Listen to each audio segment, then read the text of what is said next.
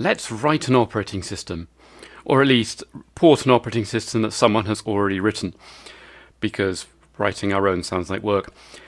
So what I've got here is a copy of Alan Cox's Fuzix operating system, which is a very small Unix-alike operating system for platforms like the Z80, the 8080 and so on. It provides most of a reasonable Unix-like operating environment with multiple processors, normal file system, binaries, etc., except it will run on tiny platforms. And also here I have one of these, or at least a grey market clone of one of these. This is a ESP8266 Wi-Fi module. They are absurdly cheap. I think I spent a little bit more for mine, which turned out not to be real, but seems to work anyway. They are based around a 32-bit microcontroller with 96K of data RAM, 64K of instruction RAM, and a decent chunk of flash. I don't actually know how much flash mine has. They're mostly intended to be used as turnkey Internet of Things devices where you write your program, blow it onto the flash and run it from there. However, because it's got instruction RAM which can be used to run code out of, we should be able to run a real operating system on it. And I'm going to give a decent try at porting Fuzix to the ESP8266. Now this is actually going to be a series. I doubt very much whether I'm going to finish this in one chunk of work, and in fact I'm not intending to. So rather than the epic 9-hour videos, I'm going to be producing some short videos working through porting this thing. It's a fairly large job, so we'll see how it goes. I have done this before. I've ported Fuzix to both the Raspberry Pi and the MSP430, another tiny microcontroller. But various issues meant that it never got upstreamed. I'm hoping this one will actually get upstreamed. Now, I did do some pre-work where I got a basic Hello World running on the platform. So it's built. I can use this command line to burn it onto the device, which is connected via USB, connect up a TCY, and I'm in the wrong directory.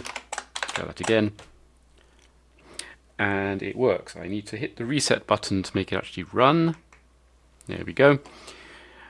I don't know what the garbage is. It seems to be something produced by the device's boot ROM. It then takes a little bit of time for the UART to get into working order, so the hello fails, but it does work. So we have it actually running code. So from here, we're going to expand this into a complete kernel port. Okay, about the ESP8266.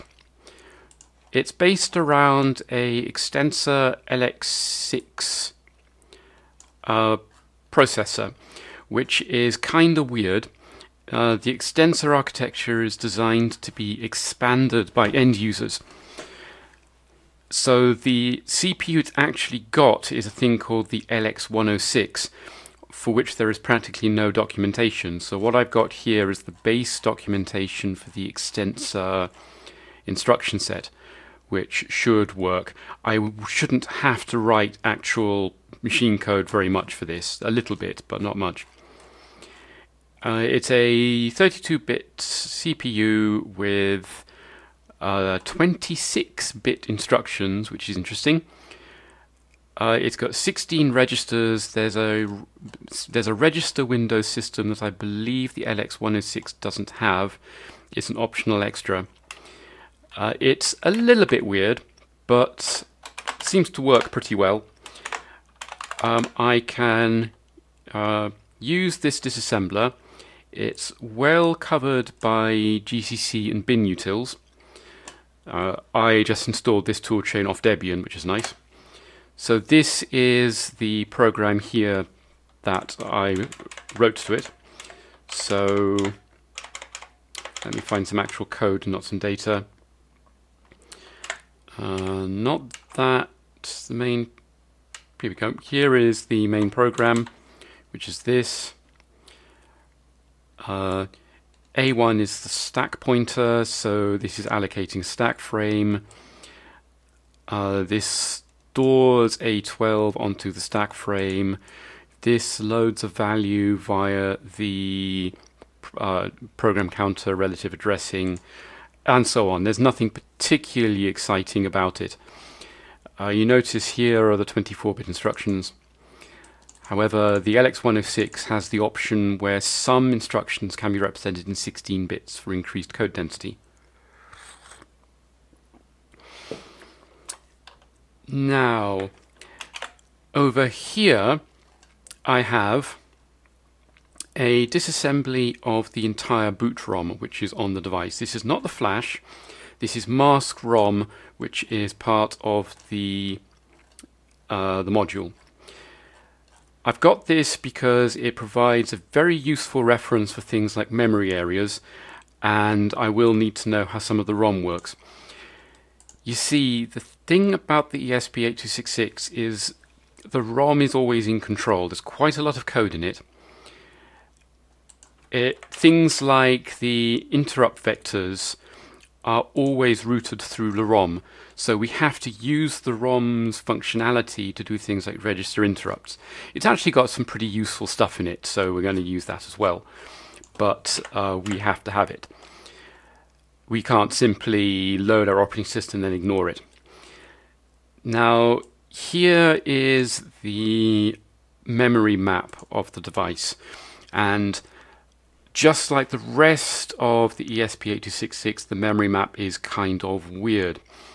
Now, the useful bits for us are these blocks. This is the RAM. It's got 96K divided into two contiguous areas. The first area is not used at all by the system. The second area, this one, is used by the ROM for things like interrupt vector tables, and it also has the default stack in it. The usage of this is not very well known. It's a whole 16K, so it's actually been rather nice to be able to use some of that.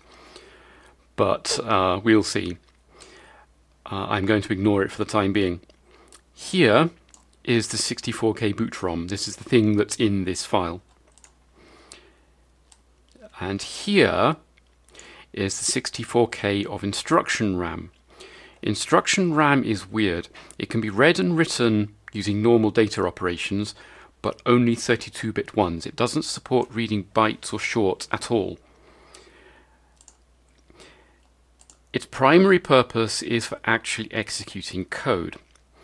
And the thing is that because this is RAM, then if you power it down, all your code gets lost, which is where this comes in. This is where the flash chip is mapped. Unfortunately, the flash chip is a SPI serial flash device, which means the CPU cannot actually run code from it. So what it's got instead is a rather odd system where it will essentially demand page code from the flash, which will show up to user code as being in this memory block. However, the code is actually executed from these two instruction RAM cache blocks.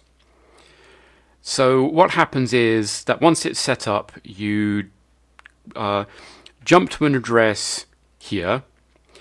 The CPU will then intercept the load, the instruction load. It will look to see if that instruction is somewhere in the cache. If it's not, it will load a chunk from the SPI flash into the cache and then execute it using some kind of hidden memory management system to make it look as if it's coming from here. This is pretty cunning, as it allows you to have like a complete megabyte of flash code, which is just like code you can execute.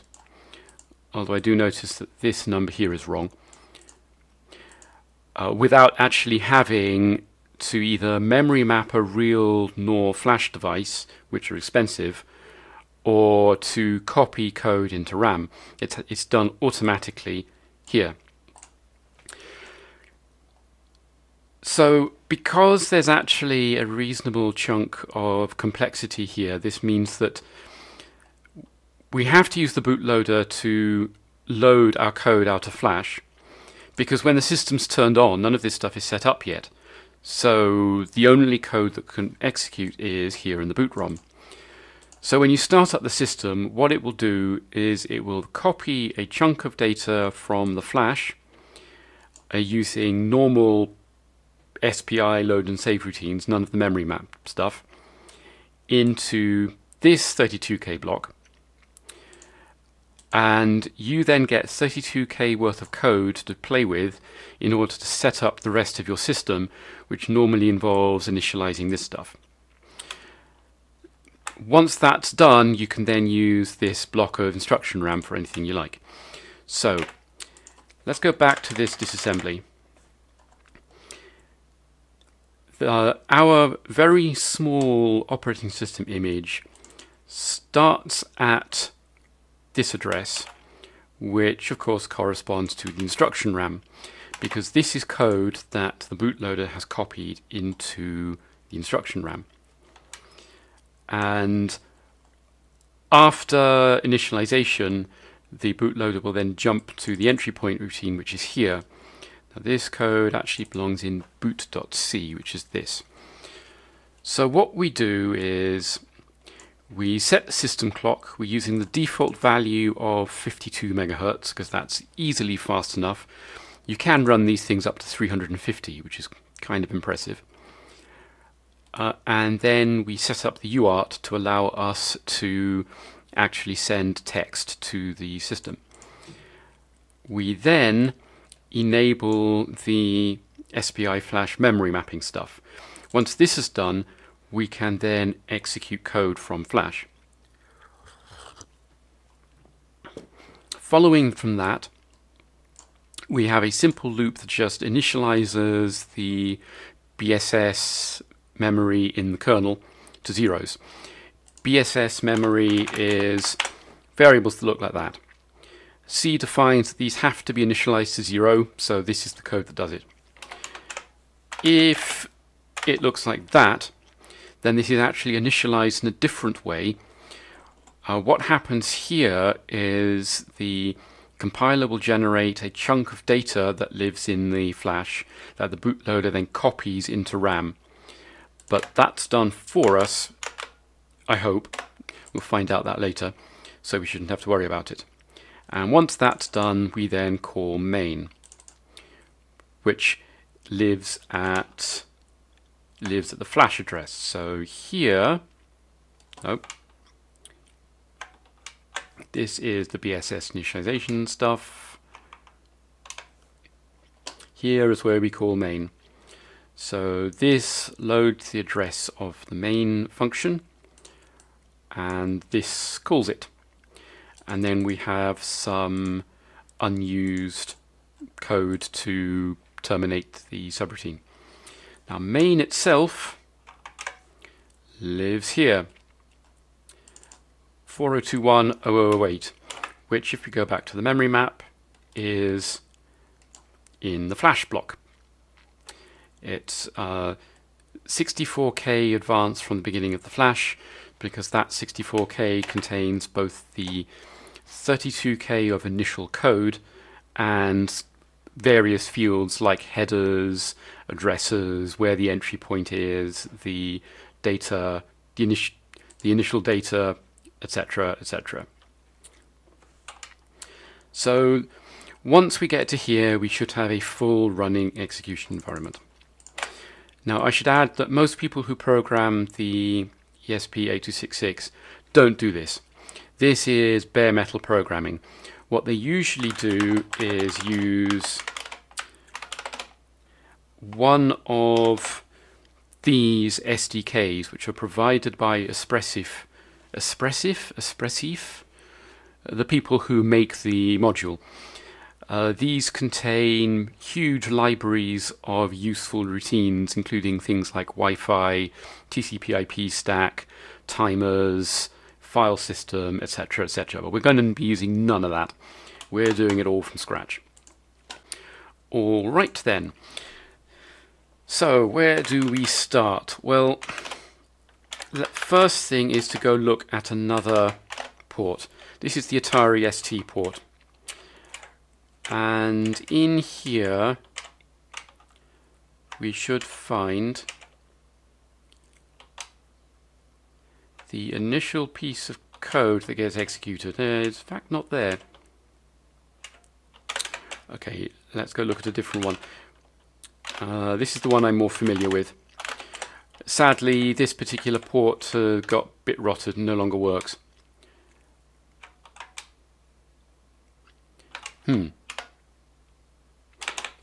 Okay, I am familiar with the source code, but it has been a while, so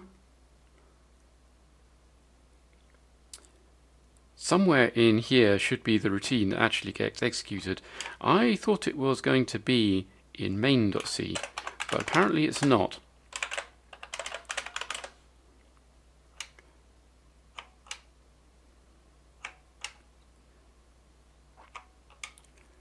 So this has got stuff to initialize. This is for the Atari ST, so it initializes things like the memory map, the memory management unit. Okay.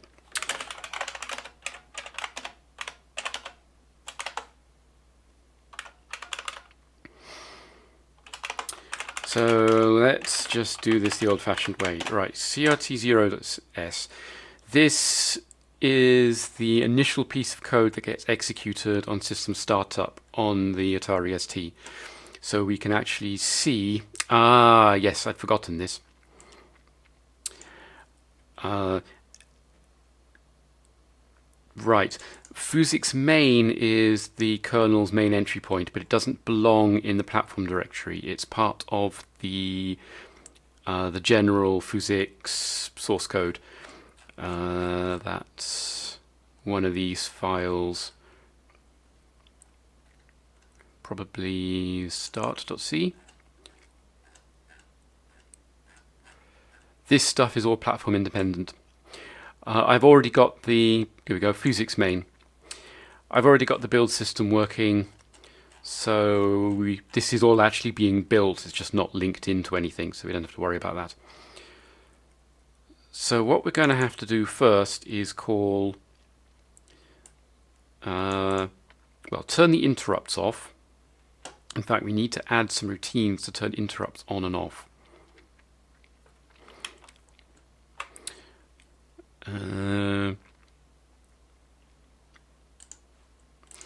Normally you do this stuff in machine code, but it's easier to do it in C. So let's do that. That gets built up here. We have not defined a DI.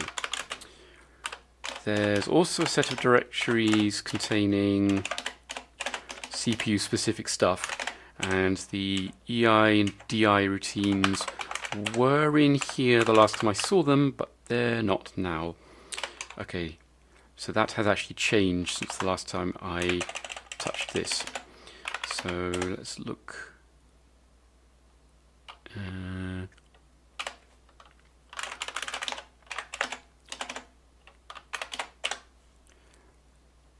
So this has got some low-level stuff to do with process switching. I'm actually looking for, nope, not there. Let's try here. Right. This is ultra low-level machine code routines. That's a division routine. Oh, this is all math stuff.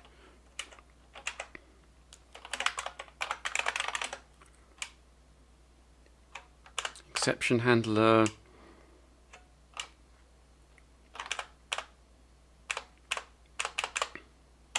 Great. Okay.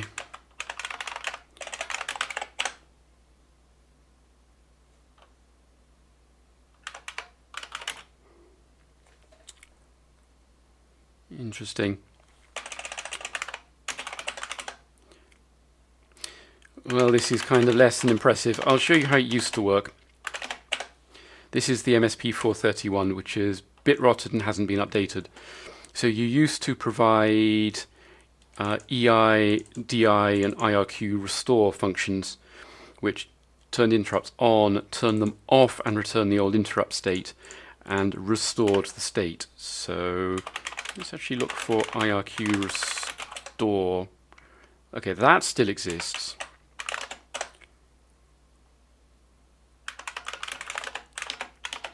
So IRQ restore.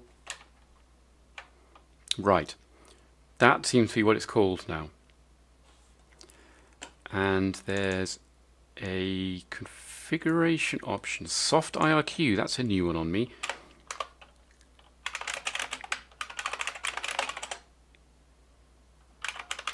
What does this do?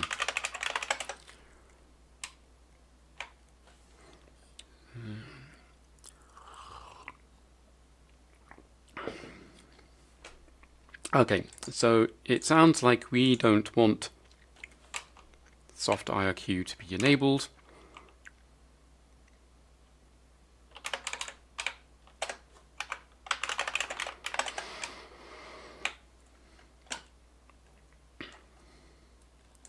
This is our Fuzix configuration file.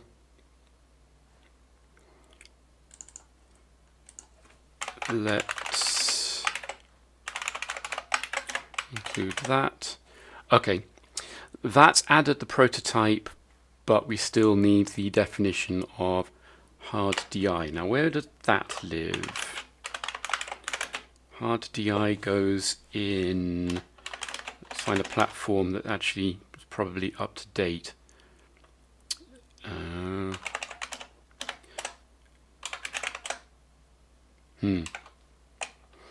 Or maybe it's in a low level. Yes, it is. Okay. So we need to create a low level routine, a low level file.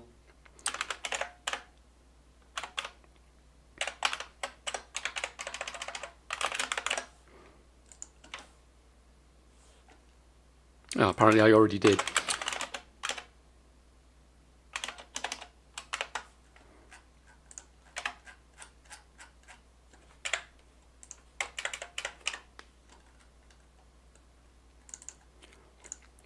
And we need to add our interrupt routines to this and then hook that up to the build system.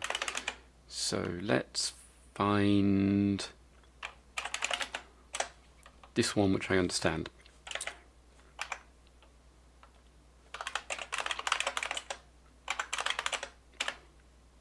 But which doesn't use hard DI. Let's try this one, which I understand. Okay.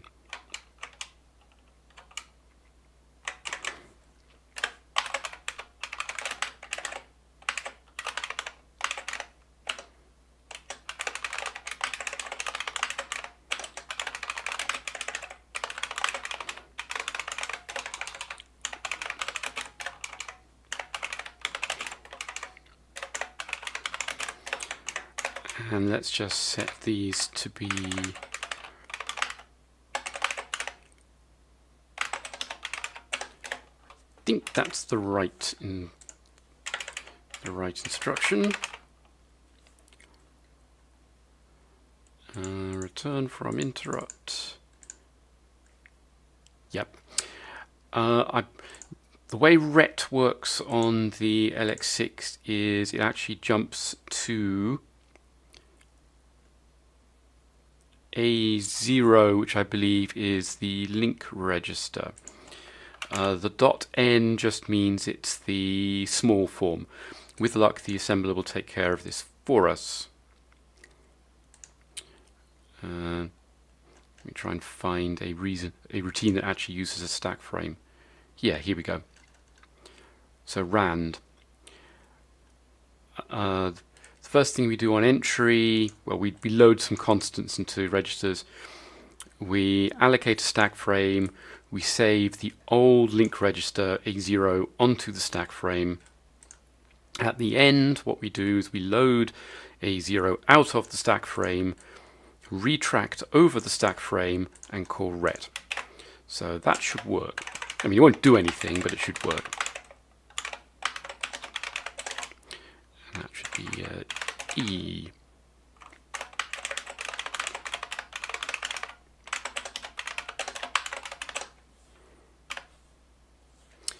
And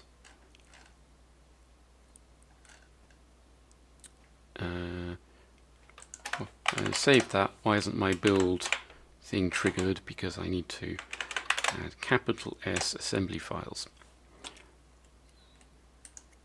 Okay, that should be global. The gas assembler syntax is weirdly variable.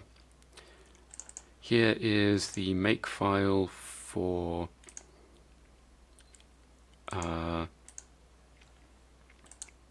our kernel.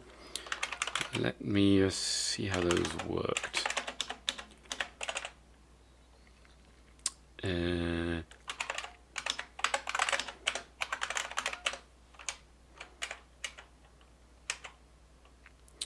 This does not refer to the low-level routine, which makes me think that it belongs somewhere else. How about the make file here? Yeah. Okay, we should get that automatically. So the top-level kernel make file seems to include the relevant file for us, but it does need to get added to the link list.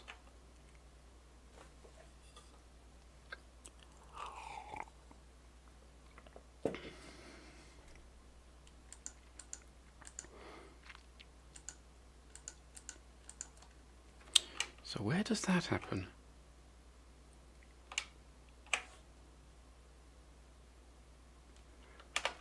Let's try a different one. Let's try the Atari ST port again.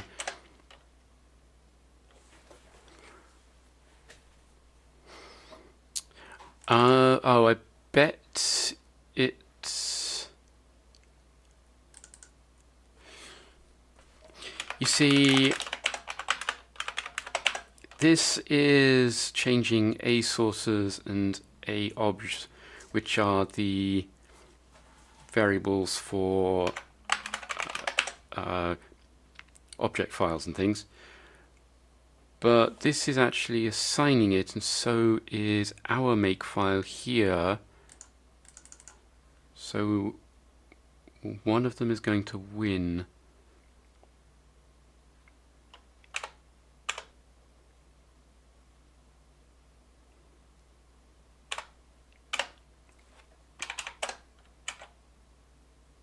Ah, yeah, I don't know how the Z80 pack one worked, but this one is obviously just, we refer to the file in the linked list and it does it.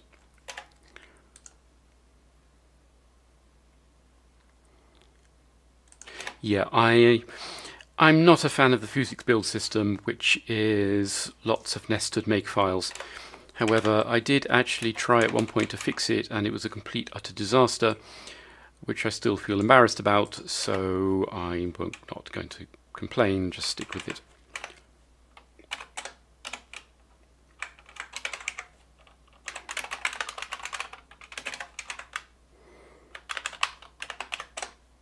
So we want level LX106.0.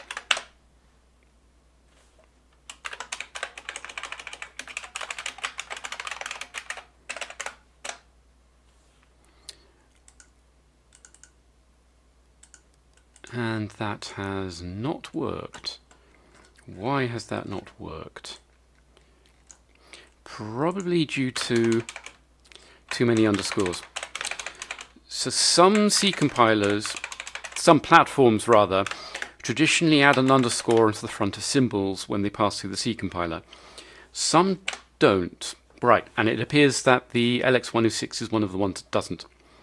So we now actually need to figure out how to turn interrupts on and off and, you know, do it.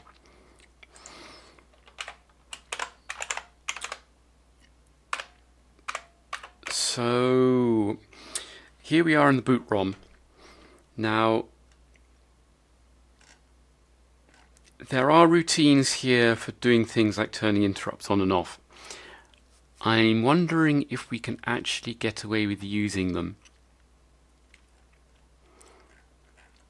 We are going to need to use the boot ROM's interrupt vector table.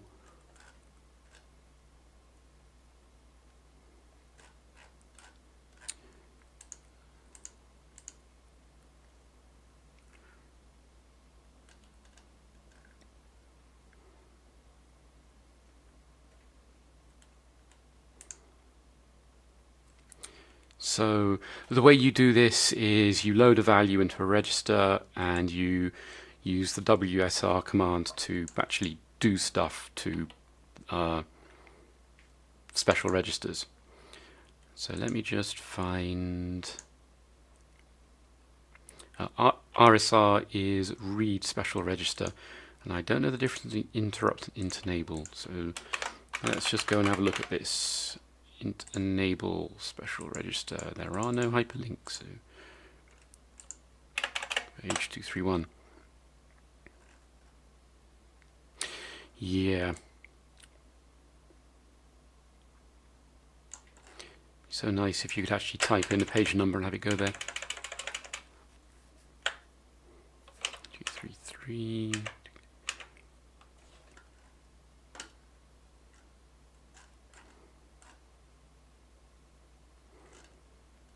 Right, int enable. That's a hyperlink.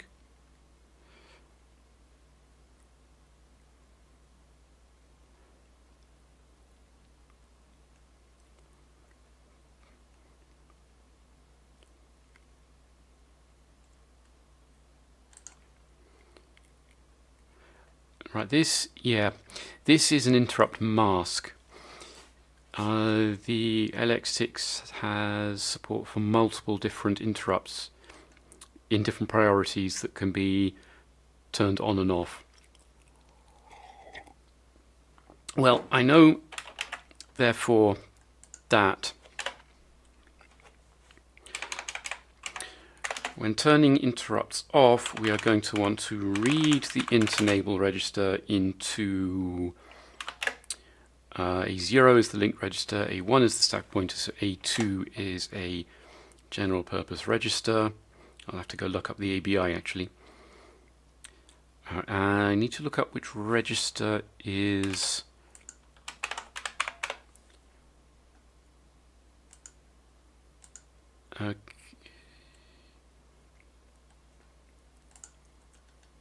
here we go.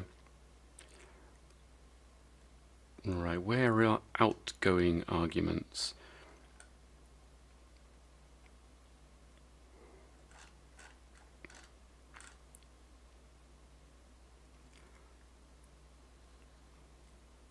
Return address and stack pointer.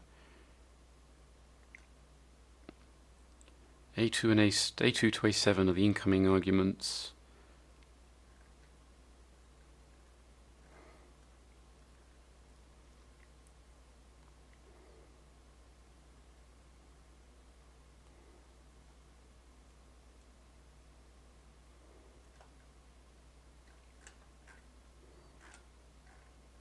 So we are return values. R2 to R5. Okay, so A2 is the return value, which is correct. We want to return the old interrupt state in A2. So here we then going to load 0 into A3 and write that and set that as the current interrupt status. And it even built. So restoring, this passes in a interrupt status that we've had from here in A2. So all we need to do is do int enable a2ret. That will set the interrupt status to whatever it was in, to whatever got, to, it will set the interrupt state to whatever it was before the user called DI. Now enabling the interrupts is going to be interesting, because I think we need to know what value we need to write to set to enable all the interrupts. We could just write -1, that would probably work. This is the boot ROM's routine to actually turn interrupts on. So we can see here it's setting the value in A5. A5 is ANDed with A6. This is storing A5. Don't know what rsil does.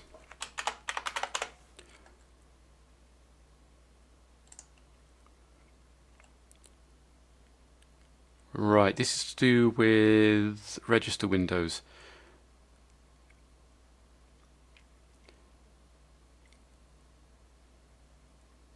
Which I think we are not supporting. I think we're not supporting.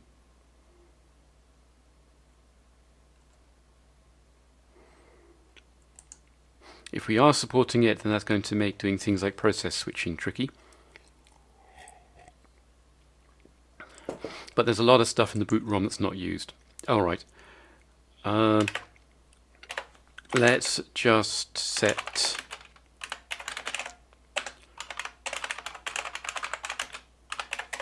let's see if that works.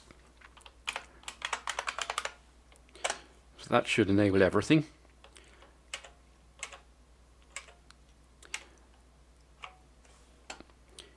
Here is where we are calling our DI routine. Yeah, we should be able to do it cleverer than that, but anyway.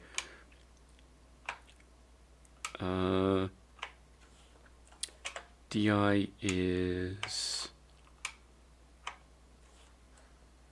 that's interesting. Oh, right. So what I'm seeing here is that all these routines are in the image, even though we're only calling one of them. This is because I actually need to do... I need to do this.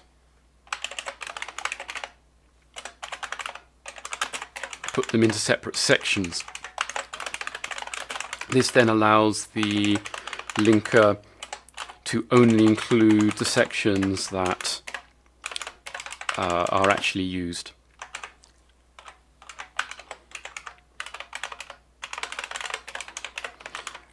The align 4 is because all entry points must be 4 aligned on the LX106. So yeah, I seem to have somehow told it to disassemble all the debug sections. Let's do that instead.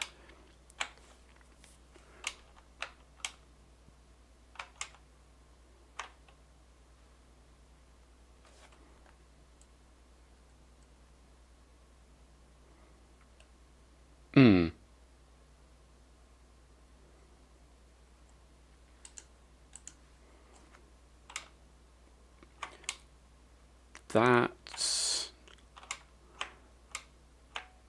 not really what I expected, to be honest.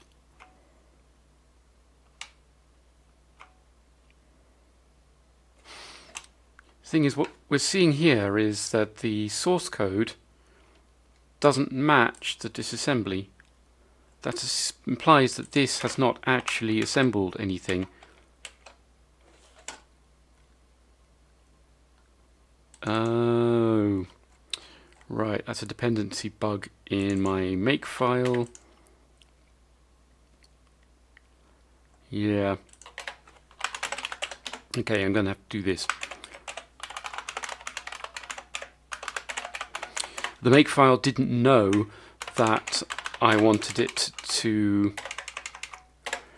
relink the kernel because I didn't give it enough information. Okay, right, that's now working. Undefined reference to hard DI, which should be defined in here.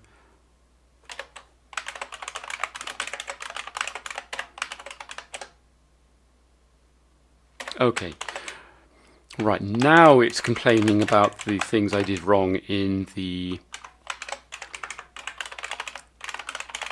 machine code, of which there's quite a lot of it.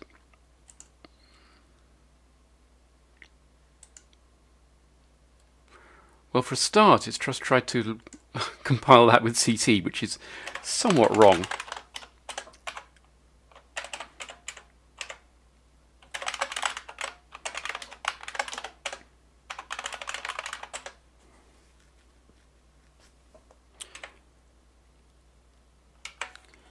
Oops. So it should have used cross-CC to assemble it.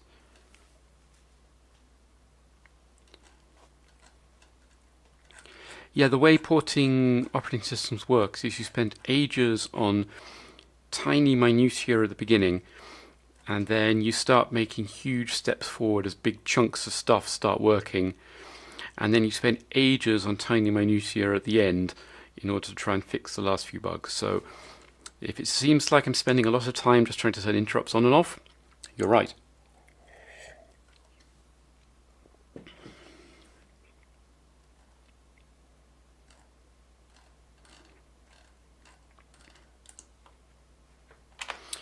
So in the CPU directory, there should be some rules that allow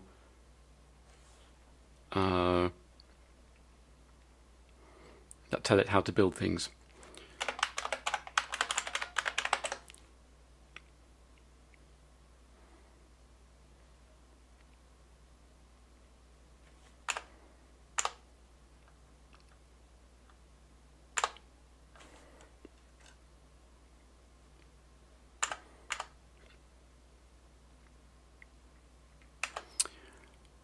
I know what's happened.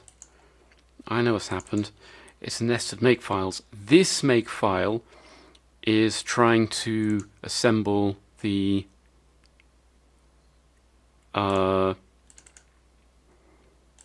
this file, but I haven't told it how. So why isn't the kernel make file trying to do it?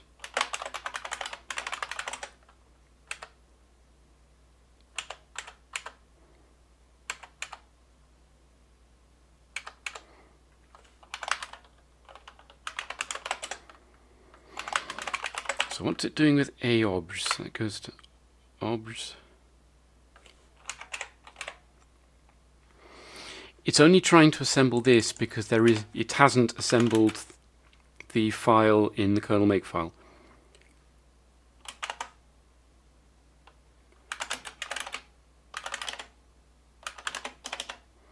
There should be a .o file there.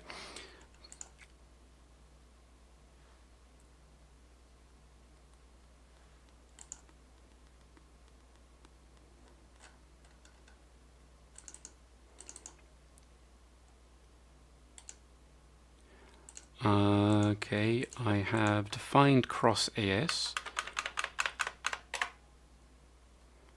So that should be right. We've got cross AC and cross SS, cross CC and cross AS.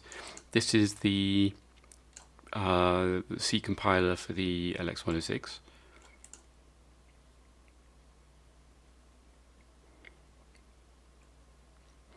We've got these set correctly.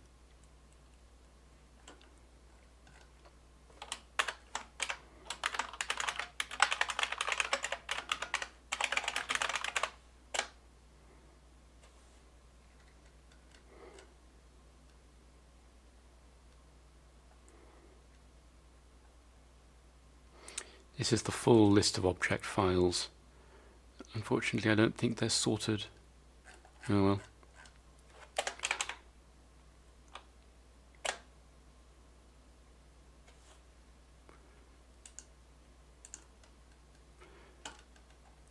So when we build everything, it does not, in fact,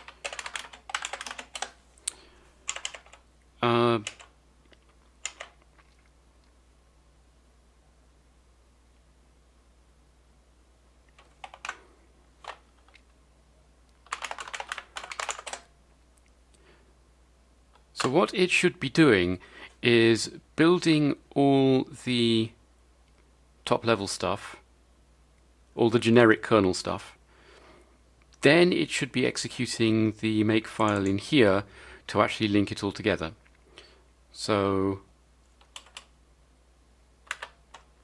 have I done that right?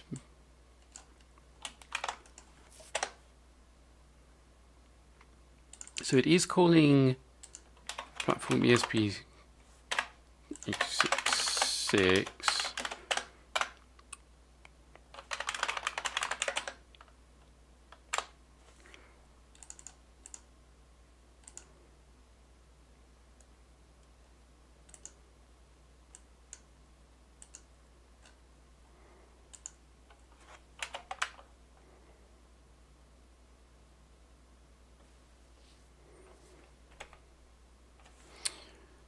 This looks... So this is saying that it needs to build the platform before it builds any of the objects files, which seems wrong. Okay, I think this is another case where things now work differently than they did last time.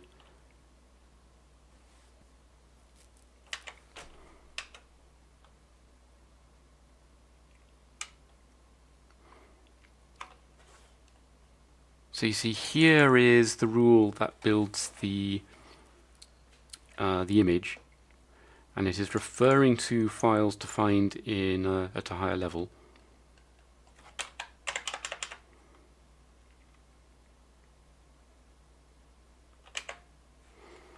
So like that syscore proc, it's not defined anywhere in there. Let's just try building that.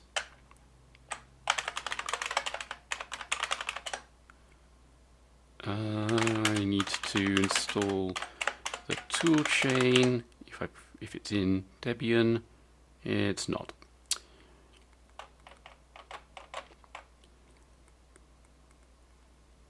There are several 68K toolchains in Debian, just not that one. So what platforms can I try?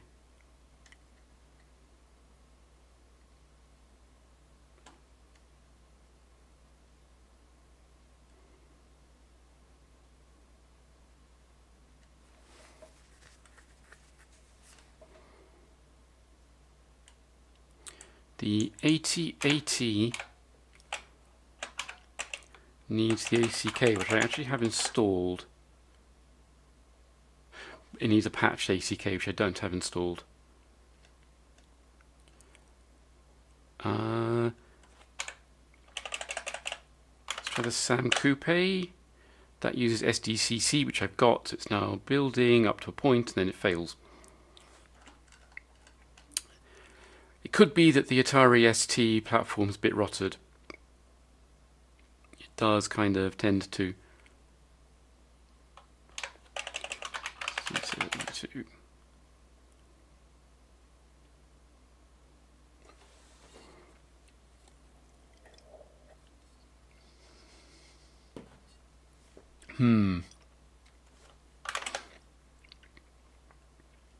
I did just update from the master branch, so it should be up to date.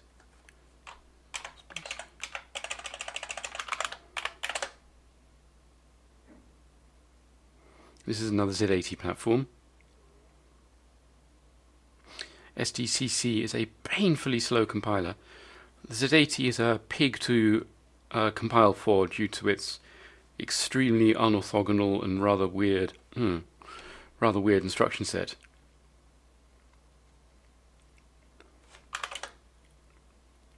But I'm a bit surprised, to be honest.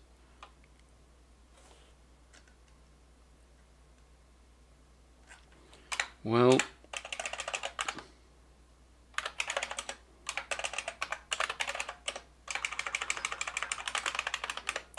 this is another of my ports.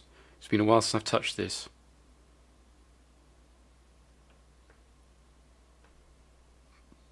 Interesting. Is my SDCC out of date?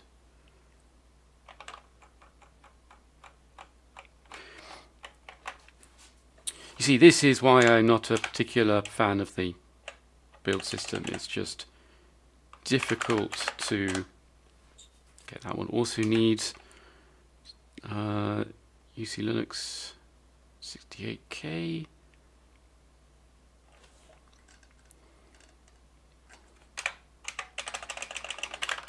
X2.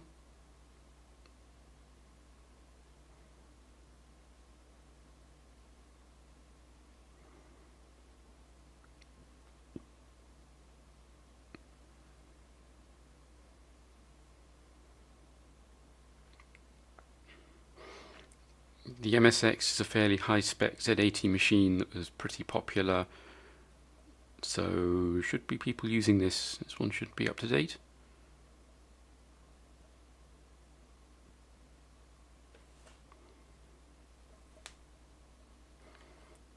Also, the build system doesn't do parallel builds, so my 8-core computer is not at its best.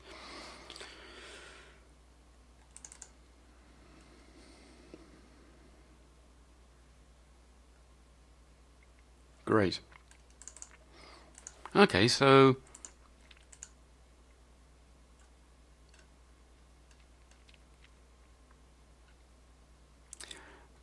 something's not right. Let's see if we can work around that by putting this in here.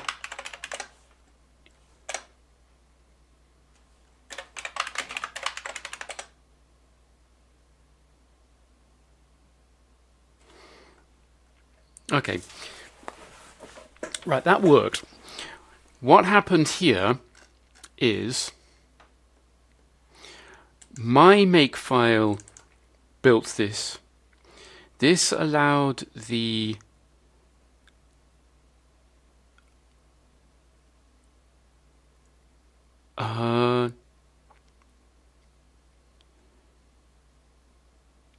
okay, right, and now I slightly understand how this works.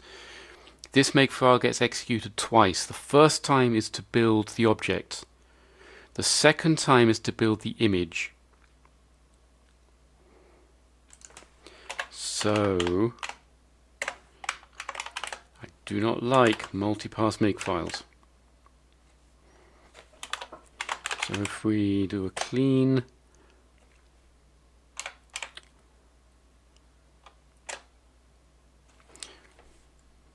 right, so the first the first time through it's trying to build everything in this list, but it doesn't know how to build this, so it defaults to the old CC rule.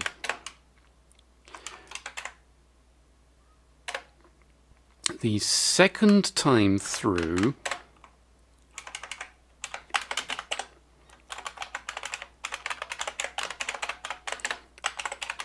all the object files have been built, so we don't need to add it to the dependency list. Except that if we don't add it to the dependency list, this rule will not get invoked at all, because the makefile doesn't know that it needs to. Okay, so we would define a variable for kernel object which contains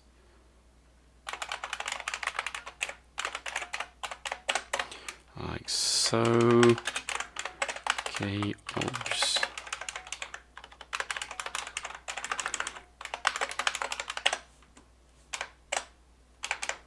So clean build. Okay, that does seem to have worked.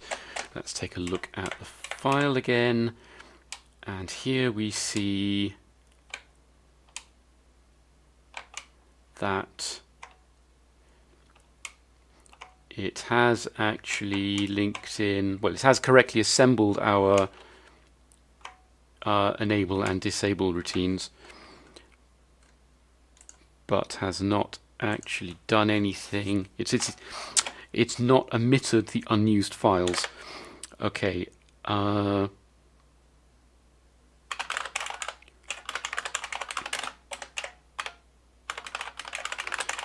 Think that's right. Clean build.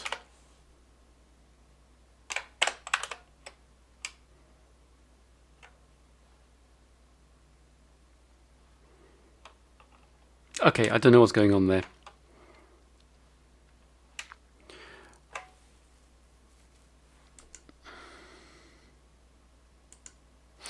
There's a particular option you have to pass to the linker to tell it to discard unused sections, but apparently I'm not getting it right. Anyway, this doesn't actually matter.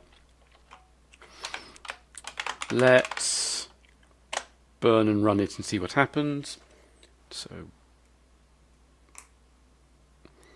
okay. Calling DI has apparently, done a thing. So that's taken us a little bit further. So we were looking at this file. This calls init early, init hardware, and then Fuzix main.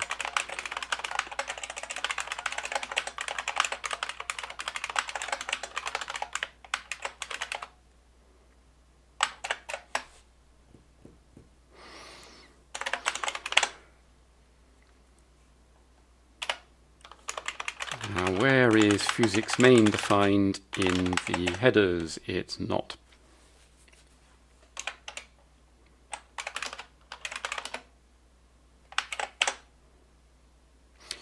Because it's normally called from machine code.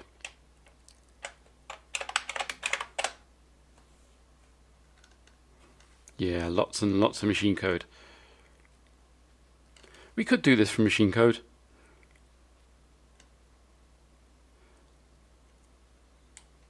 But I'm not going to.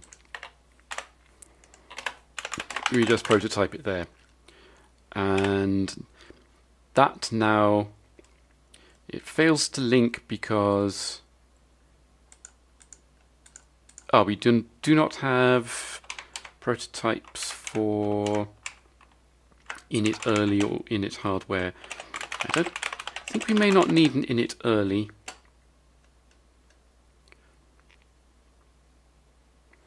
No, we don't need an init early. That's a platform specific thing. Init hardware is also platform specific. Yeah, let's just omit that for the time being. So now this is failing to link because it doesn't know about Fuzix main. Now we can solve that by just adding that to our list of files. Oh, and now that fails because it's actually trying to link a whole bunch of other stuff it doesn't know how to do. Right, let's start at the bottom. Where does iopen live? File sys.c.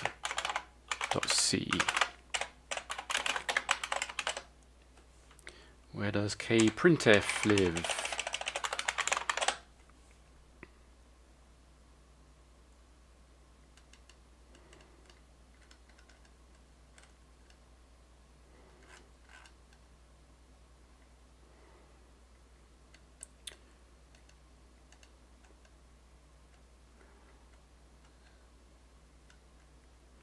dev.io.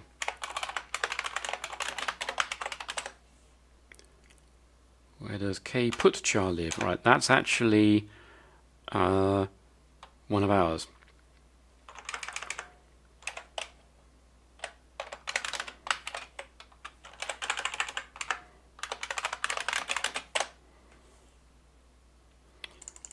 That should live in dev tty. So let's just take a look at one.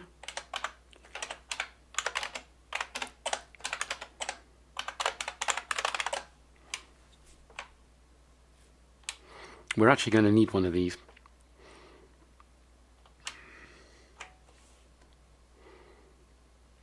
Now the thing is that the boot ROM provides routines for doing stuff like putchar, so we're going to use that instead. Or are we? So it's got ets putc.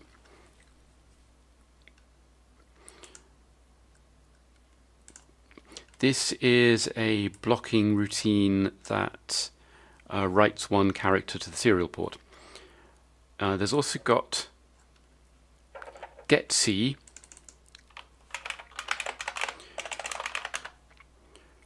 which is a blocking routine that reads one character from the serial port.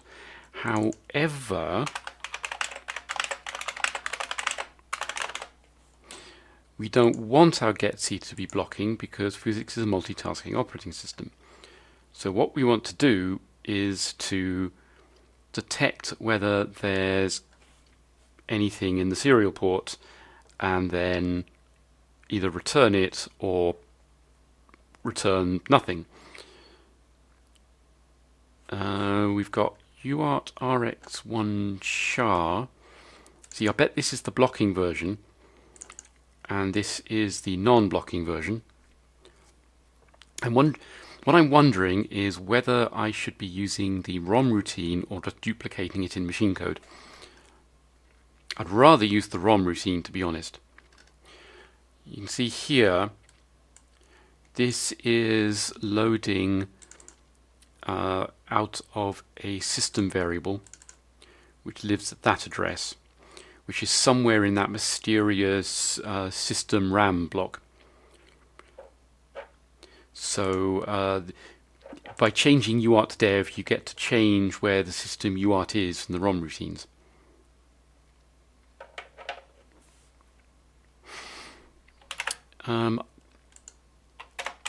Okay, so let's add a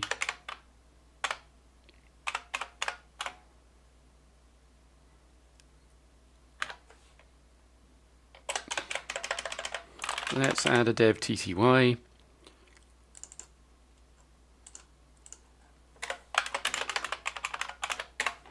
Add it to our list of files.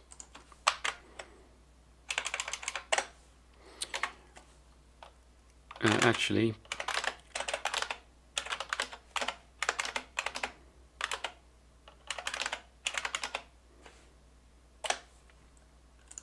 right, we'll just steal the one from this other platform. There's actually quite a lot of this. Oh right, that's because it's that's a video terminal. I want a pure serial one, so a video terminal is it displays text on a screen where we just want to chuck it at a serial port. So let's use the MSP431, which is simpler. Okay, you want to get rid of some of the MSP430 junk.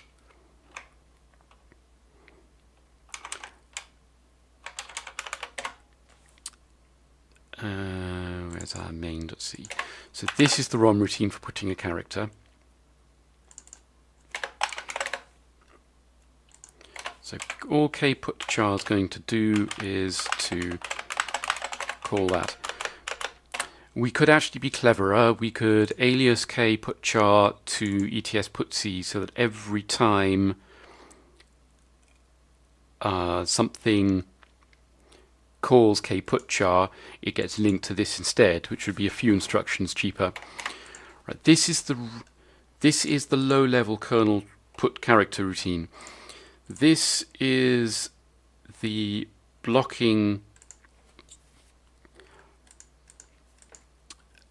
well, this is the real TTY routine. Now I look at this, this is blocking. but it's relying on the kernel preemption to preempt the process and page something else in. So we may actually be able to use ets put jar for this.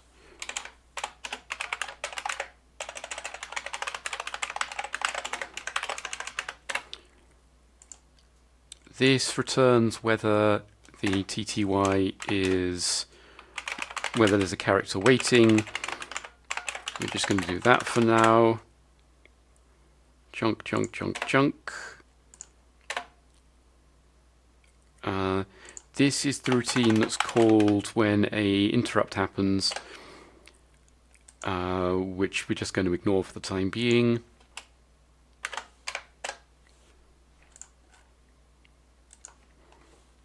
Is there a... There is a dev tty.h.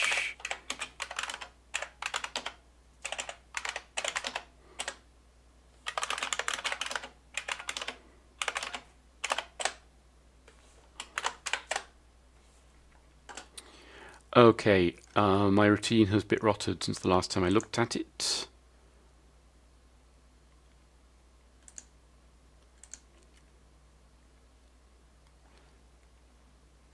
Alright, let's have a look at a different one.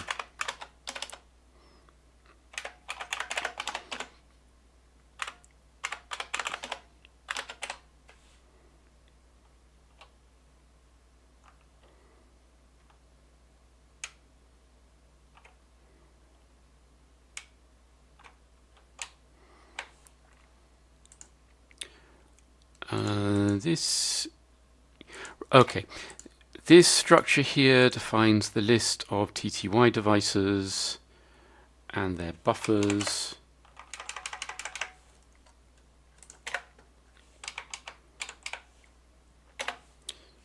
So let's define a buffer.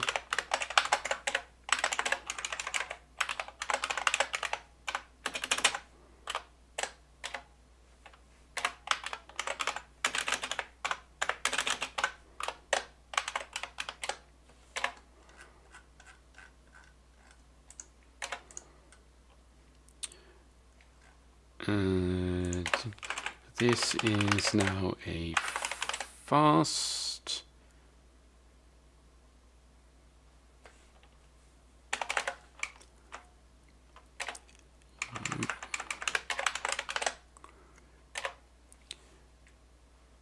TTY carrier is, yeah, that's also a fast. I bet this is too. The difference between uint8t and uint fast8t is that uint8t is defined to be 8 bits wide, while uint fast8t is a fast int that can store 8 bits or more, I think.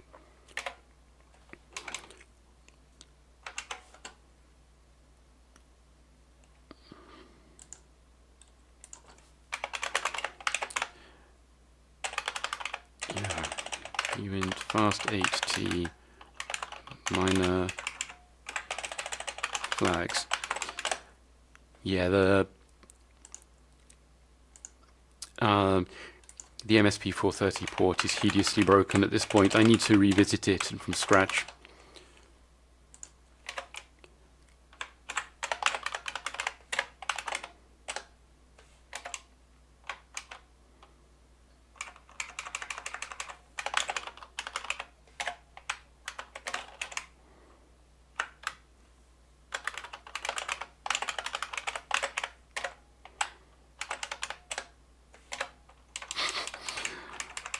If I was sensible, I would have done a global search and replace. Okay. Right, now these are routines for doing things like division, well, modulus and division. And they're normally part of the compiler support library. However, we're in luck here because they're in the ROM.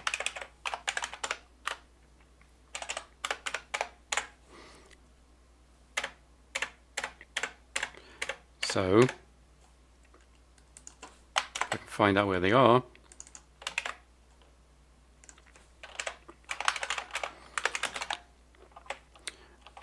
umod si3 equals, and the other one was div. It's probably here. Yep, e21c.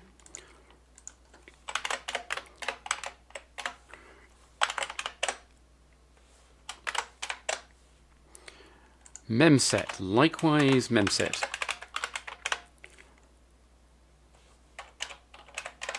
Except without the underscores. So what's the difference between ETS, memset, and memset? So this allocates a stack frame, saves the value, calls memset, and returns. That's just a complete waste. So where is memset?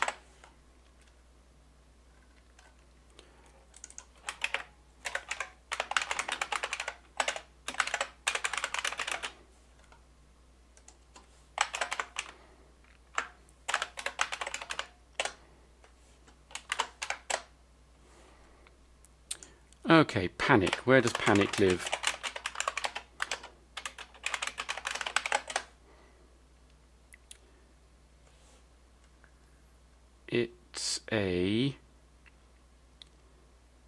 It's a platform level routine.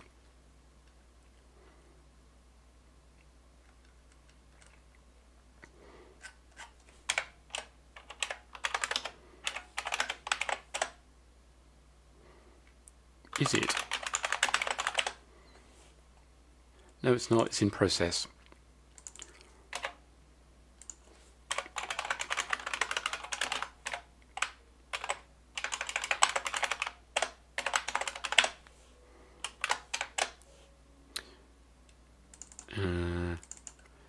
Device init, that is a platform routine.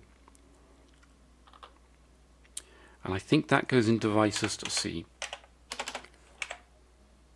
Yeah. This is where all the character and block devices are defined. So we're just going to copy this. ESP devices.c.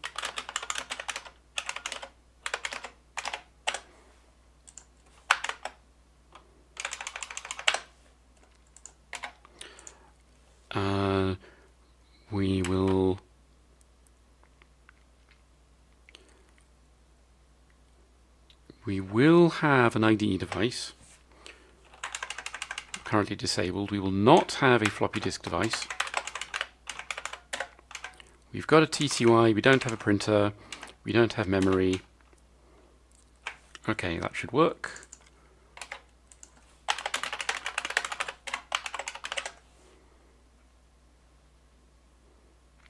Block dev's not there.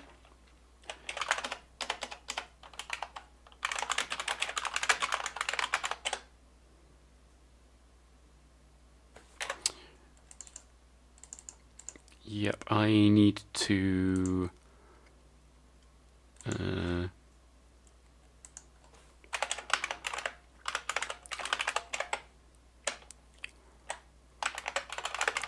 think that is right. It does seem to be right. Okay. Device init. Oh, it's not actually there. So where is it?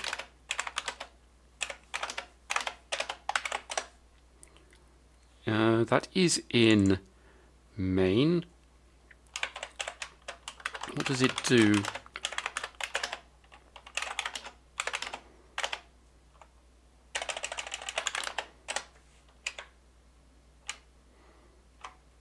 Right, this actually initializes all the block devices.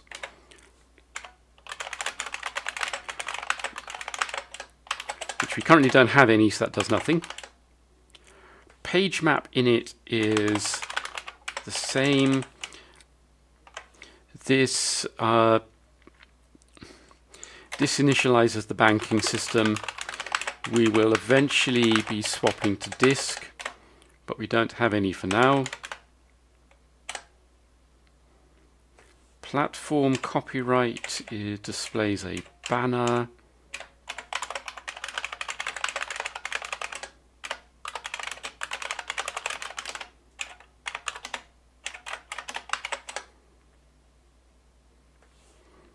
which is disabled because we just don't care.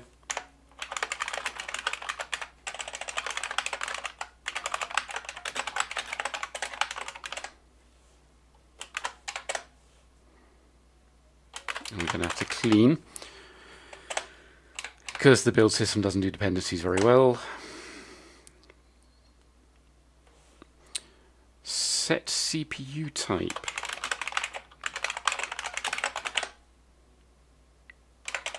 That sounds like a platform thing, or not.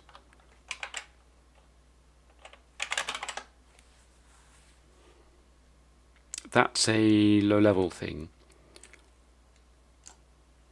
So what does it do?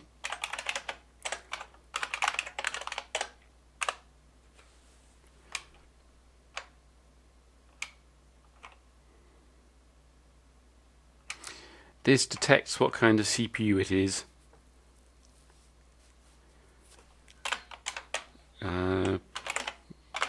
Which we don't really care about. Yep. Okay, so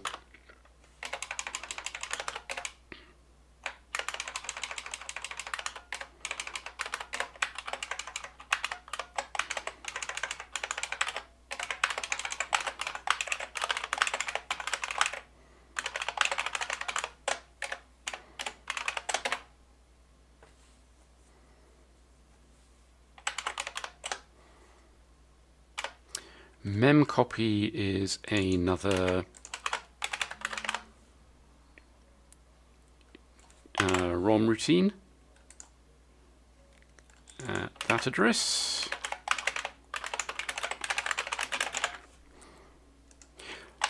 Luckily, so many people are using the ROM routines that Espressif are probably not going to change them. They've migrated these days to the ESP32, which is a similar kind of device, except it's dual core with 2 LX106 cores, 3/4 of a megabyte of RAM, vastly improved everything, and is the default software stack is open source, which is nice.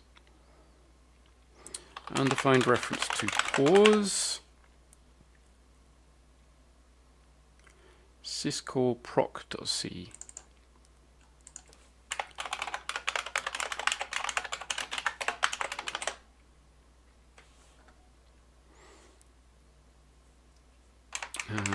Val adder user mem.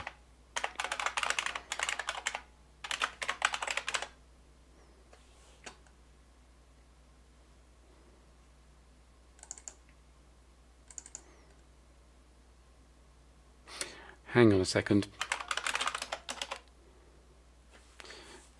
So the reason why I'm not just adding everything is, yeah,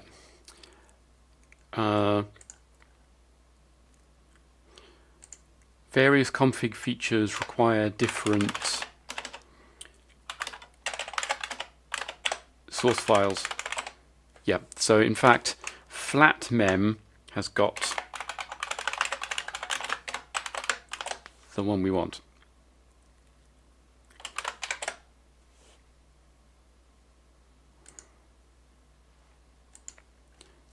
That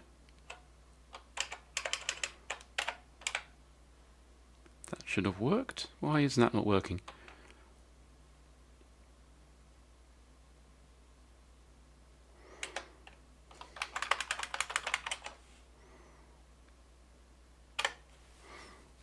Fuzix was originally, well, Fuzix inherits from a very old Z80 Unix-alike called Uzi. It then got adopted by Alan Cox and updated and generally made a thing back in 2014. It's really intended for Z80 systems with banked memory. So it doesn't work quite as well as it should on flat memory systems like this one. You can't use the MMU to swap between processors. You have to physically copy data in and out of RAM. However, as there's only space for one process in memory at once, that's fine. We're always going to have to hit disk to swap processors, but it does a pretty good job of keeping processors in memory for as long as possible, so it's actually surprisingly efficient and effective.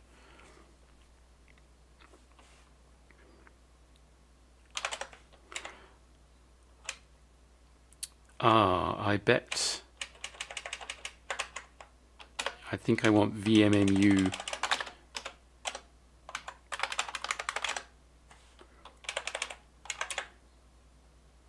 Yeah, let's just go for flat, I think. That's better. Okay, where does kmalloc live? What do you know? Malloc. Swap blocks.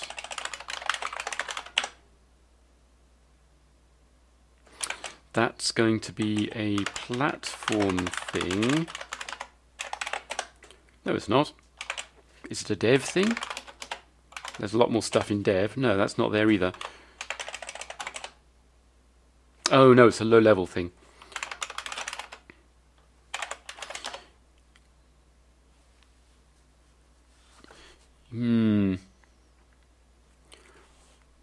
I do notice that only the 68,000 has a swap blocks, while the NS32,000 does not. Interesting. So what does it do? Not quite sure.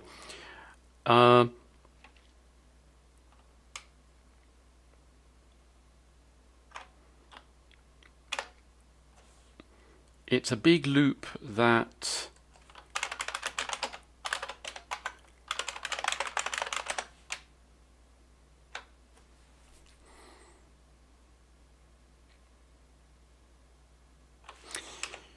right. I'm beginning to think that that flat is not the configuration I want. I think that what this is for systems with lots of memory and no MMU, such as the Atari ST. And what this is about is it's moving process memory into the place where the process executes and then out again elsewhere. So we want a single tasking system, of which the MSP430 is the only one I know of. So I think we just need to turn this off and clean.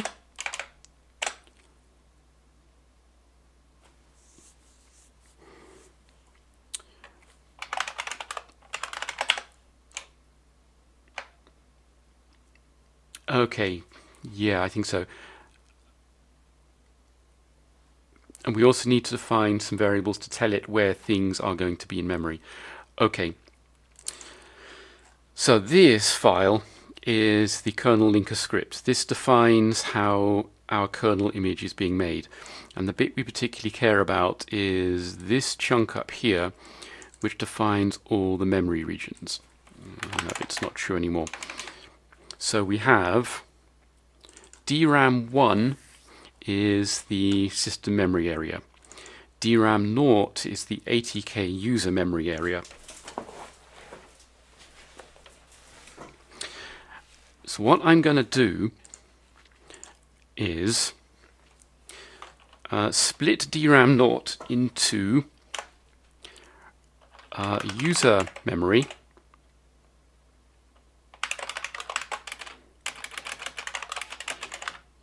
which is going to start at the beginning and be 64K long, and then DRAM0 seg can be 16K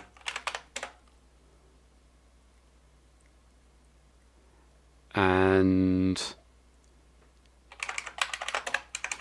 yeah. So Also, IRAM1 here is going to be, let's actually change this to user data, and this is going to become user code.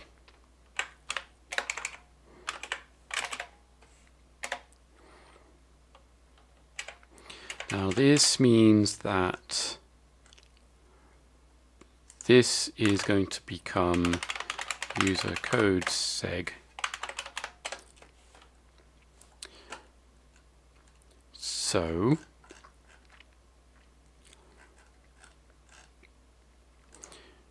we then need to define some symbols.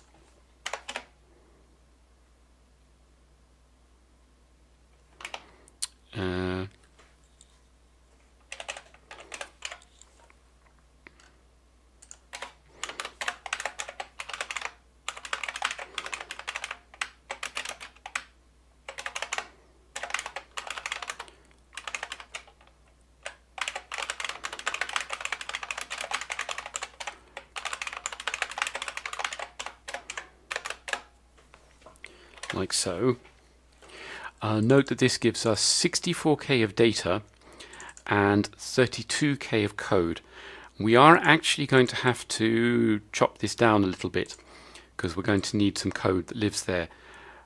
32K of code is not a lot, but I'm hoping that we'll be able to get most programs in there, and the fact that there's lots of data available should make the system useful. So we now need to define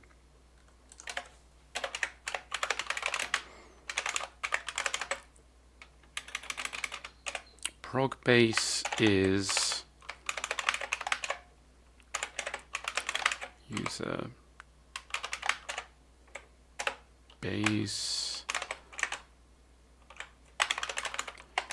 prog load is prog base, and we do need to declare that. What's that complaining about? Line 4.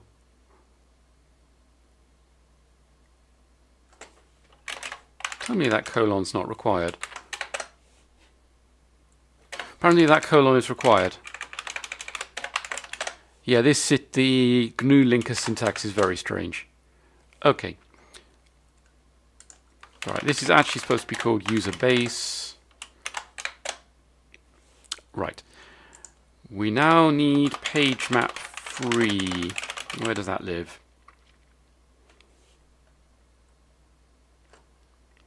Is that a platform thing? It's a platform thing.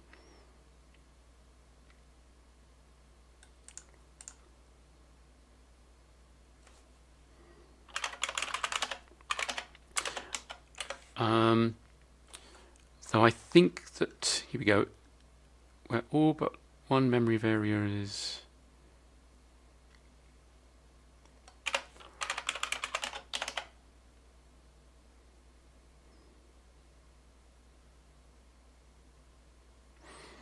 These bank routines are the various different banking strategies.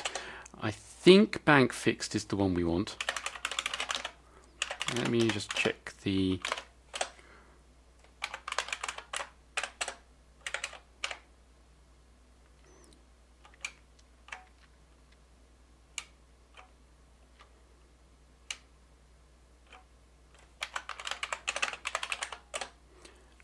I think that doesn't.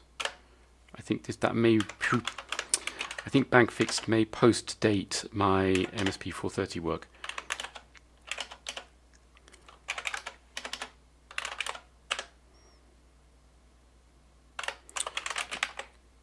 Let's try and find platforms that don't have that don't do multitasking. So let's look at the Dragon.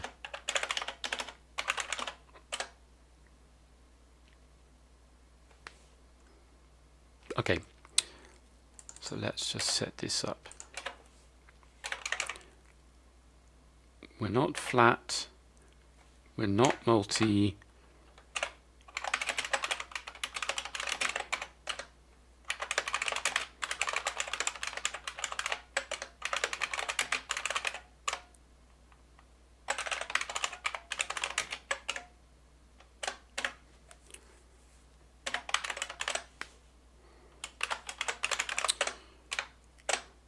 Once we get I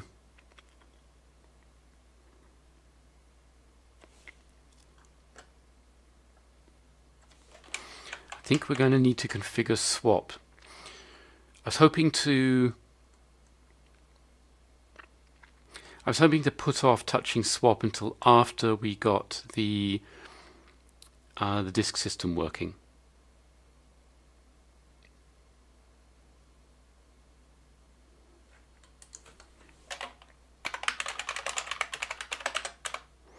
Right, and that was actually already defined there, but we don't want that.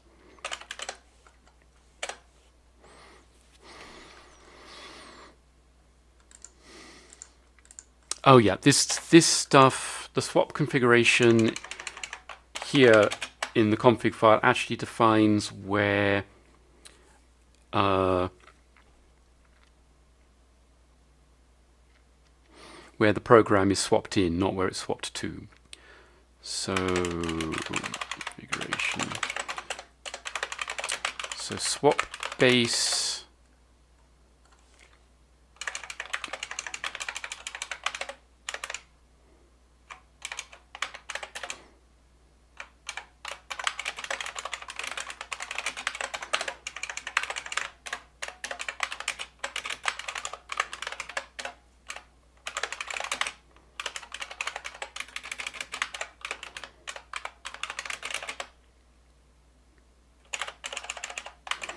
So we're going to swap the entire 64K of user space area.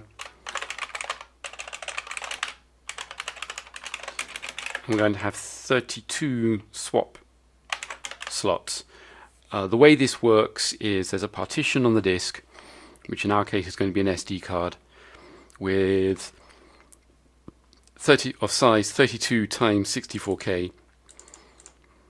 And when you swap to a bank, it just slams the whole lot out to that area. It's going to be more complicated for us because we also have to copy out the instruction space. We may have to do some modifications to the Fuzix kernel to make this work. UData blocks. Okay, I don't know what this one is.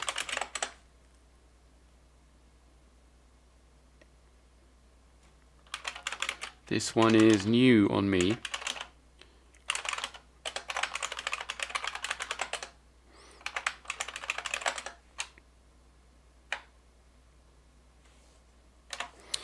So the UData is the structure that defines a process. It's got all the information in it about file descriptors, signal states, save registers, everything. We need to store that along with the rest of the process. So I'm going to do this in the hope that it's less than 512 bytes and it occupies one block of disk. And I need to define a swap device. Whatever that does. Oh, swap size.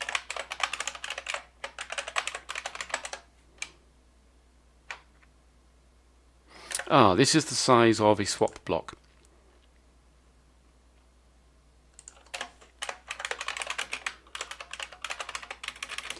In pages. So this is actually going to be 64 plus 32 because we have to include the instruction RAM as well.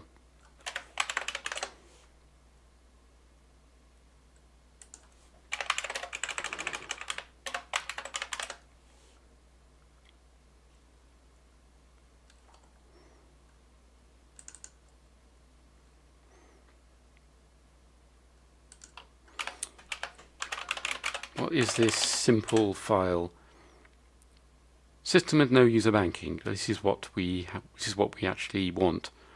All task switching occurs by swapping the existing process out to storage and reading it back in again.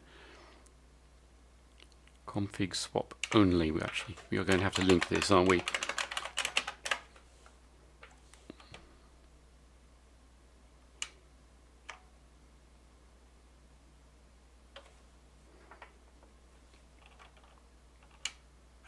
We are probably going to have to write one of our own.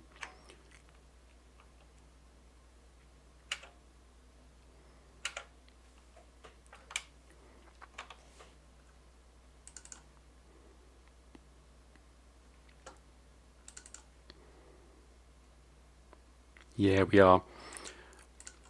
But I am just going to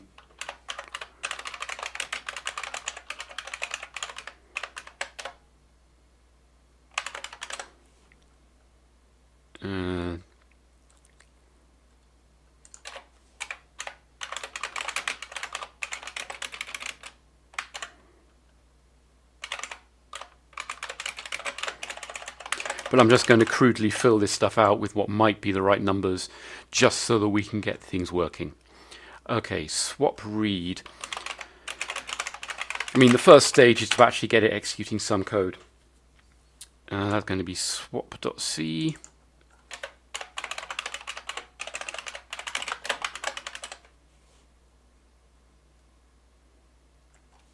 Swap map. Probably a platform thing. Platform thing.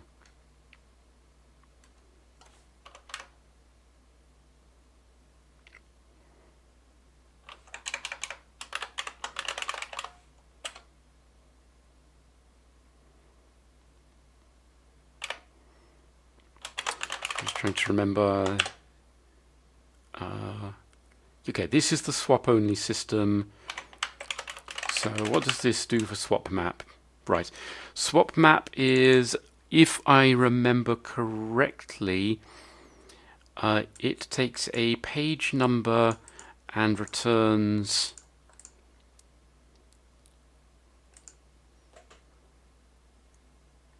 no, I don't know what that does,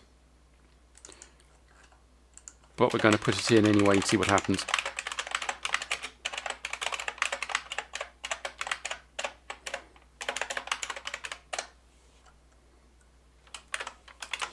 And because dependencies don't work properly, we clean and rebuild. Right.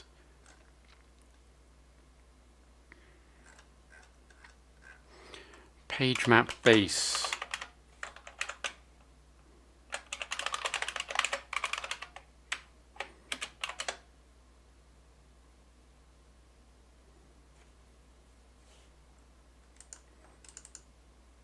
Oh, that's interesting.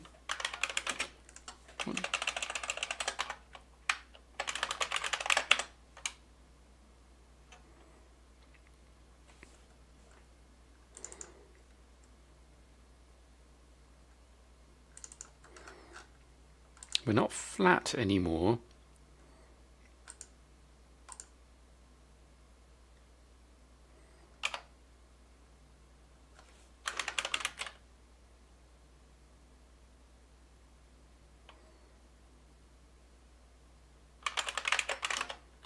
What does this do?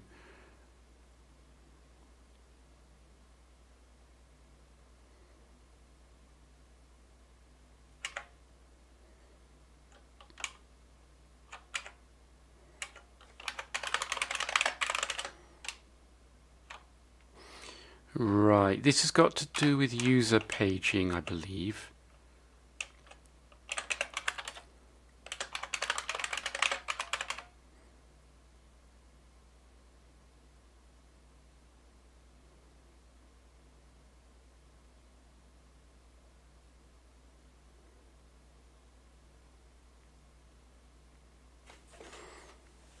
Okay. There are multiple different strategies of memory allocation supported. Flat.c, from these restrictions, this looks like binaries are loaded at a random place in memory, and then they have to stay there until the process exits. You can't swap or fork because you can't move it around in memory because it's contained embedded pointers. Now, we don't have one of these. We have a fixed system where processors always exist at a particular location.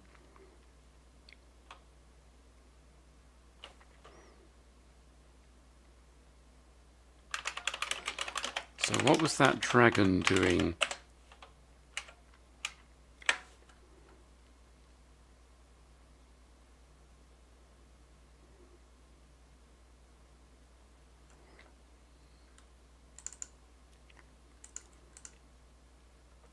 So I don't want flat, that's the wrong one.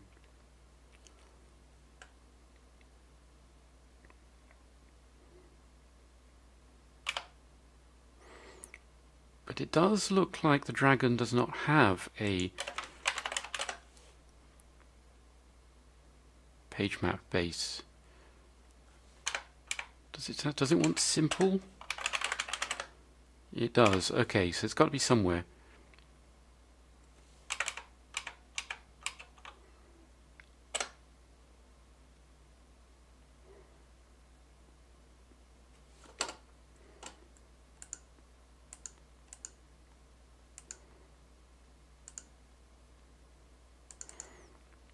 And it looks like sometimes it's a function and sometimes it's a pointer, which is a little bit weird.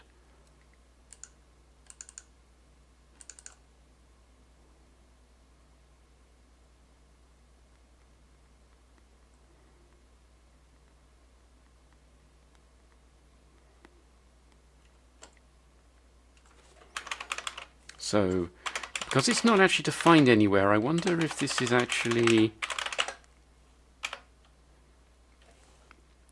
simple.c61.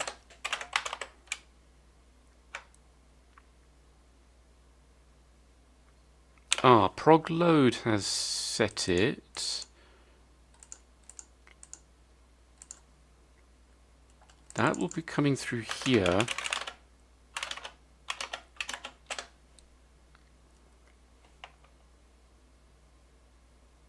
That's come through this.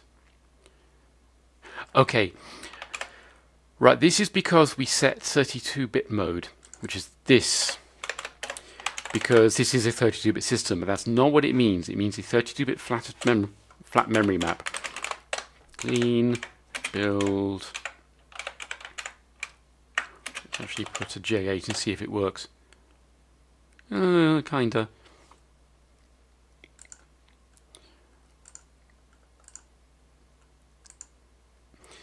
Right, struct UData. This is the big UData structure, which is defined in kernel.h, I believe. Here. So it can't find U code base because we haven't defined config 32-bit.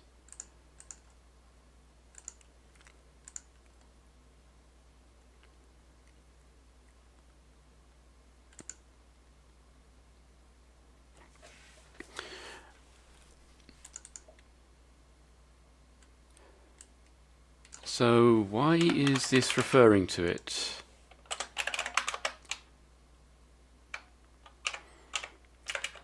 I don't think we should be trying to compile that file.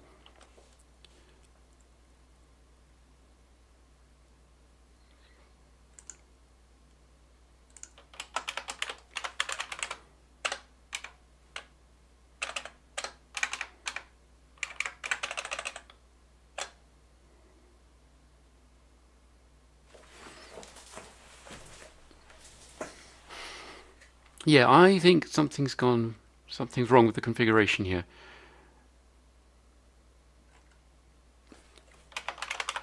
See, syscall exec32 should only apply for 32-bit systems because it relies on these fields which only exist in if you have config 32-bit.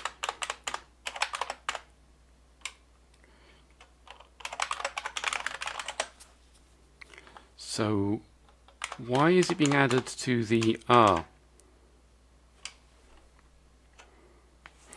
Something is setting bits to 32. This is in fact the CPU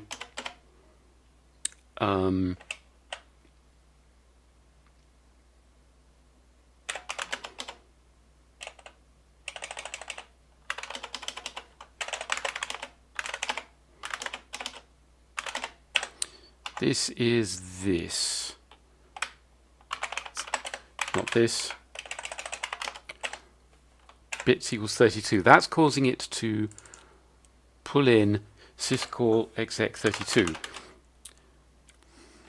Since we're a 32-bit system which doesn't really have a proper 32-bit memory map. Okay, what does the MSP430 do for that? Does not define rules, because that uses my other now obsolete and broken build system.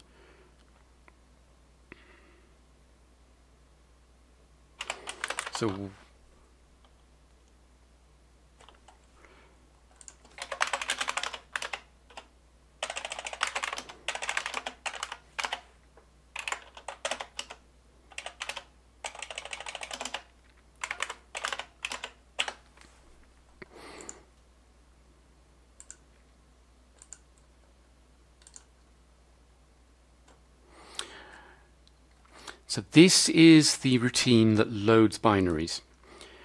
I think that we're going to have to write our own one of these due to the split data instruction memory issue.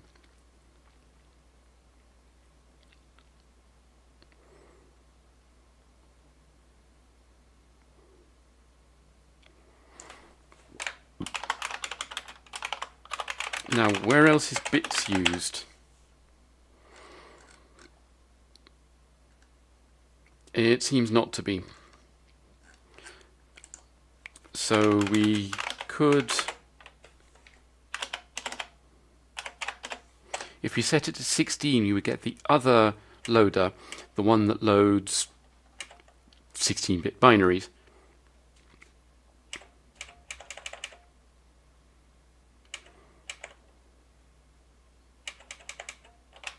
Yeah, let's try that and see what happens.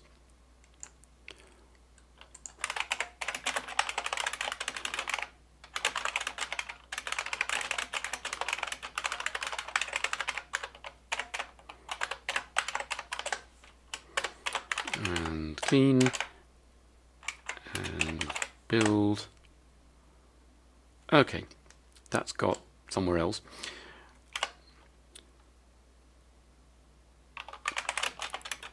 Where is types.h? That's a CPU thing.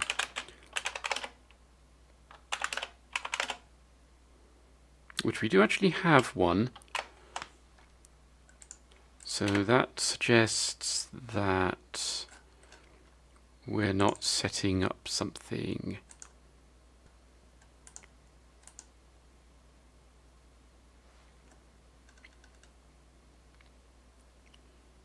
Kernel CPU LX106.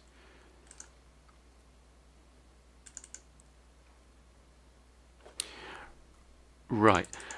This line indicates that it is trying to compile the wrong thing.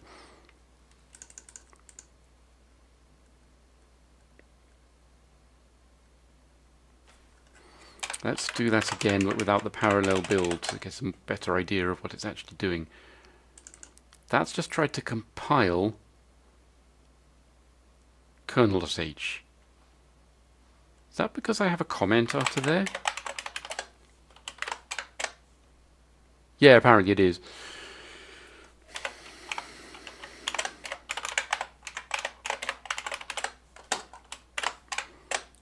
Okay. Do fork. Where does do fork live? Syscall proc.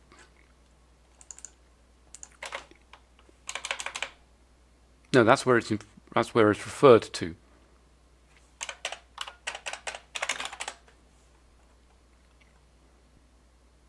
Okay, this lives in tricks.s, which we don't have yet.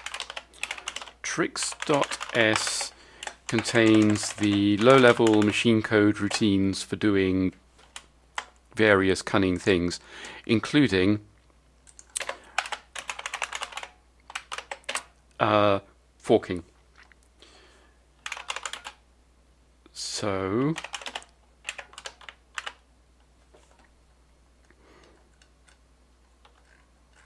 there's our dragon.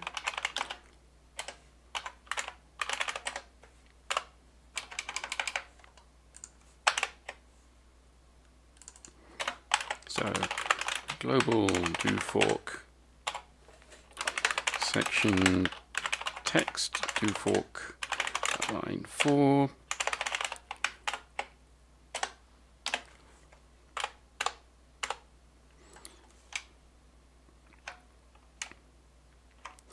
What this does is a user process has called fork.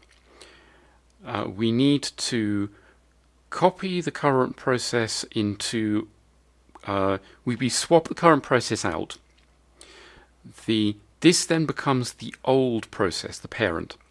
The current process becomes the child. We then update various things and return. There's actually not a lot to it, but it is very subtle. So let's just put a ret in there to make it crash in the most obscure way possible when things actually happen, when we actually run the code.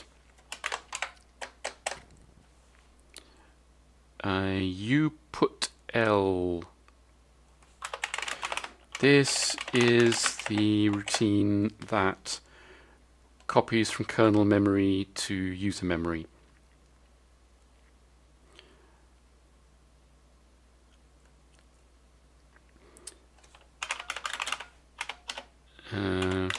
Should be in user mem, which is here. You put L.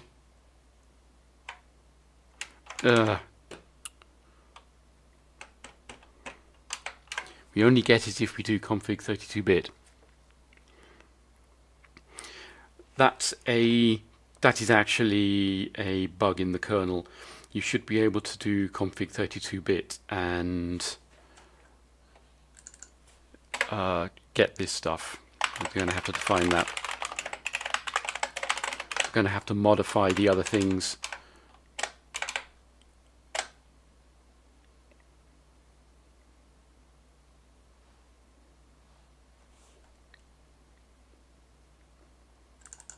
That's interesting.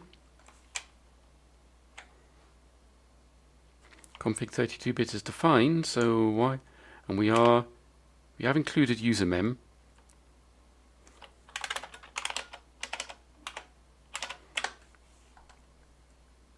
But you put L is not there.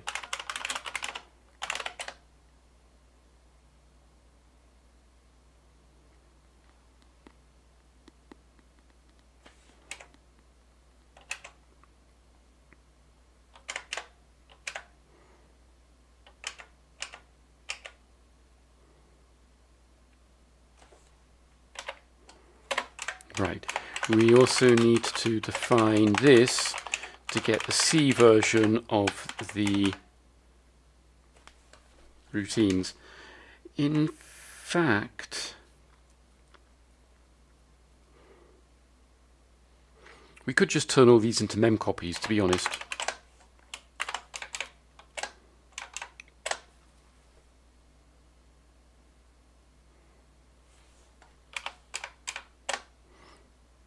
Still don't get, you get L.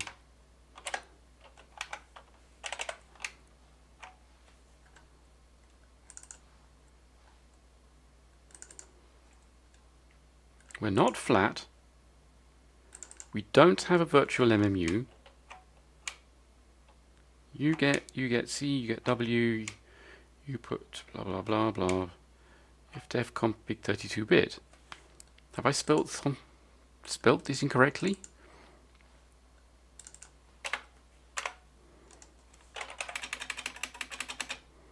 No.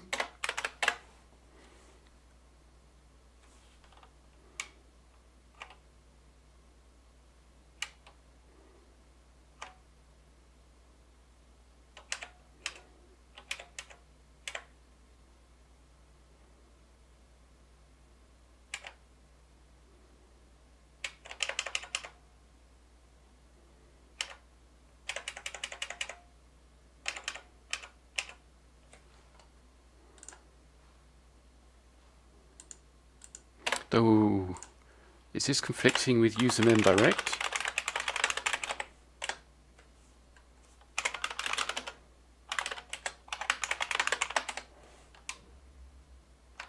Aha!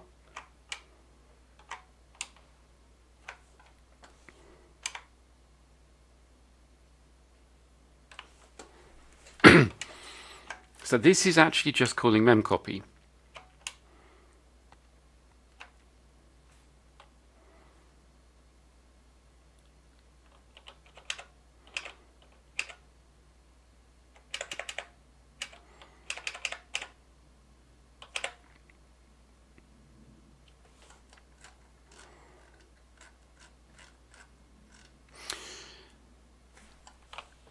So it is behaving as if config 32-bit is not set.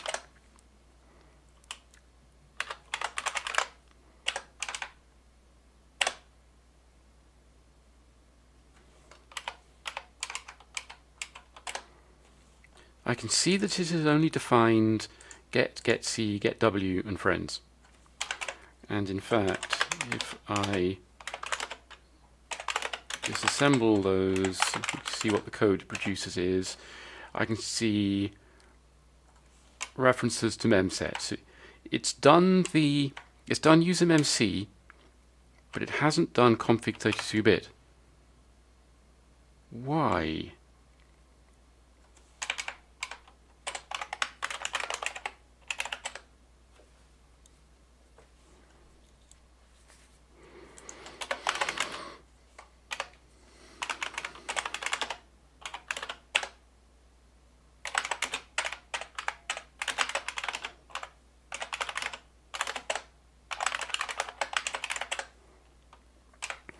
So if we put an error here, that error's out. If we put an error here, it does not. Config 32-bit is not set.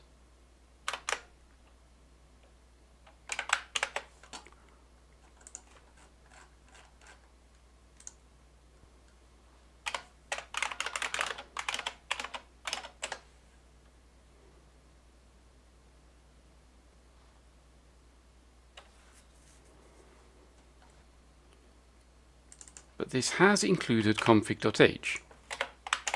So try and find config 32-bit.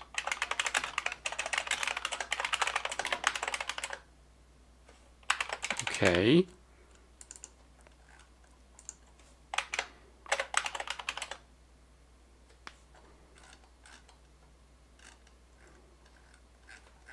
I'm going to clean for that.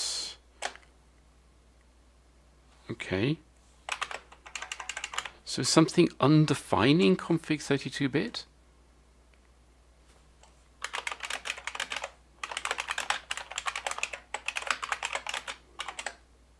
No.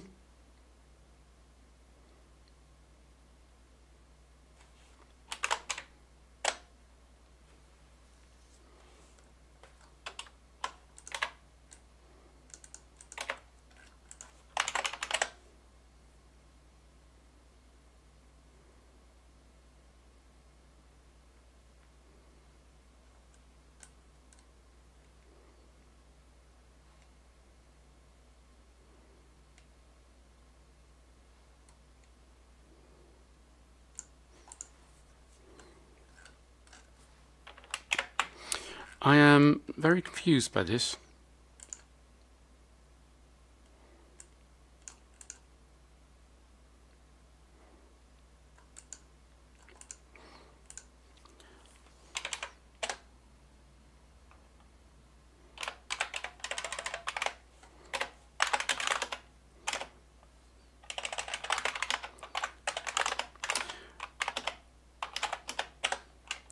Okay, so if not defined config 32-bit, error not defined.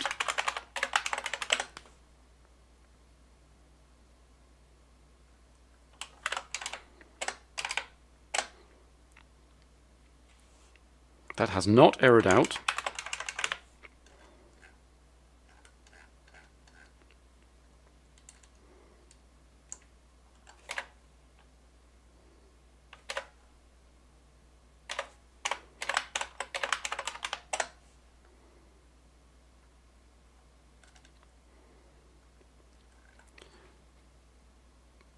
interesting.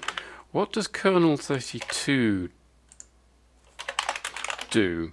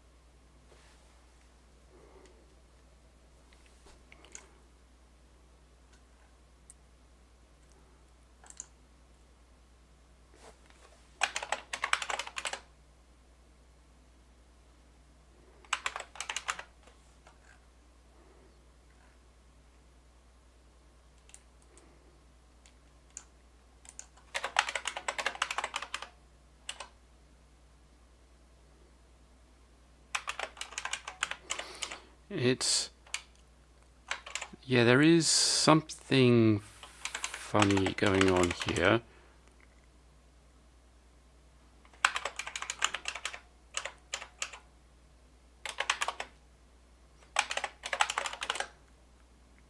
That errors.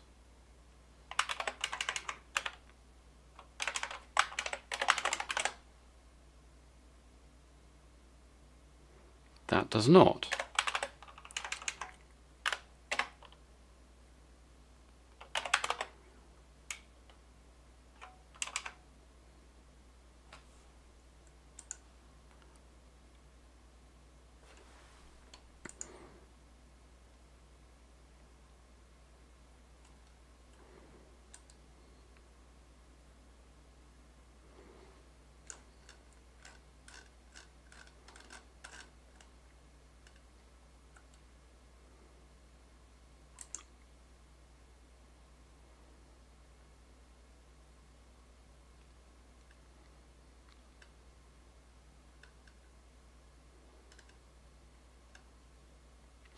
So somewhere in here,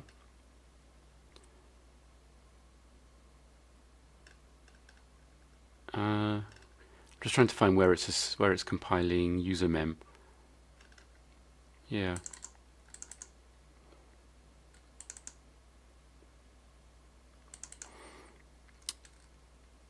Incidentally, these two compiler configuration options. The first one tells the compiler to generate long jumps, long calls.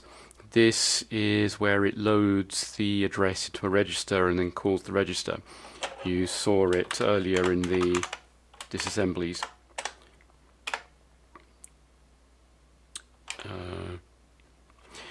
Yeah, I can't show you that again until it compiles. The reason for that is the standard call routine has a fairly short range, and we can't call the ROM from code without it. This one tells it to never use byte or word memory accessors. This allows us to put data in the flash. The flash is always accessed via the instruction RAM, which doesn't support non-integer accessors. This increases code size by apparently 3%, so it's worth doing. Otherwise, you have to copy all your data into data RAM, which is pretty precious.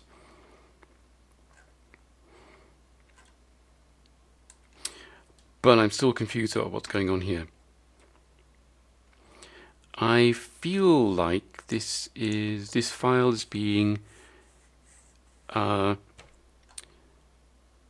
included multiple times.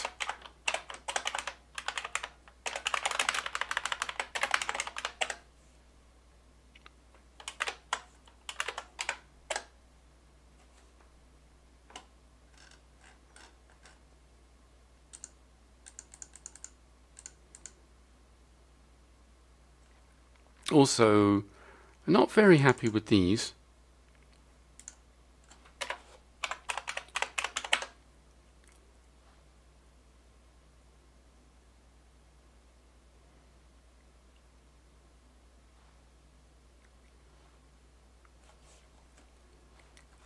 What about you put I?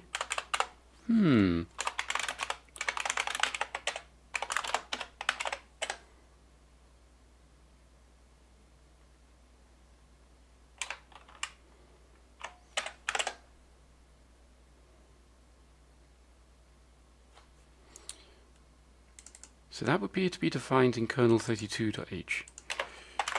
Yeah, I think that there's something. I mean, this is because we are setting prog load here. So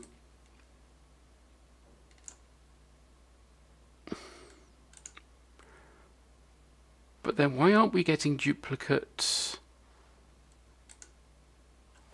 Hang on a second.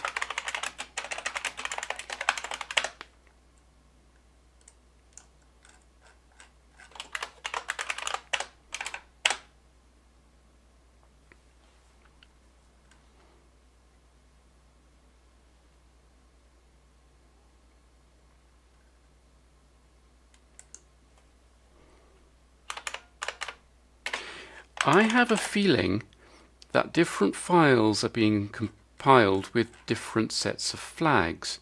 That's why these odd things are happening.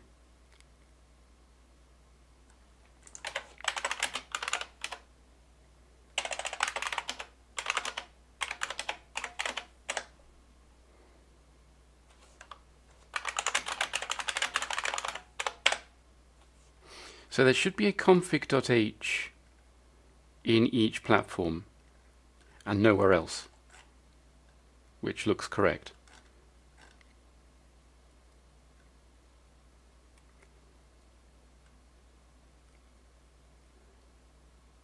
So let's find user mem.c. So if you run that manually, we get a thing which doesn't have the stuff we want in it. So let's do that. And we do not get our warning. That has managed to pick up the wrong config.h. That wasn't helpful.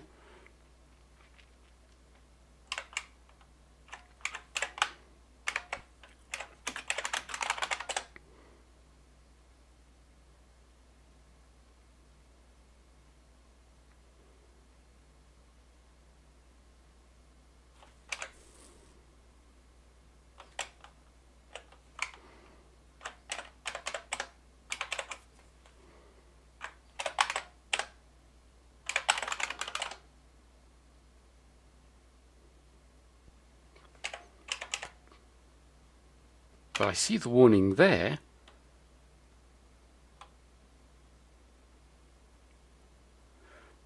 What minus e does here is it tells it to pre-process the result.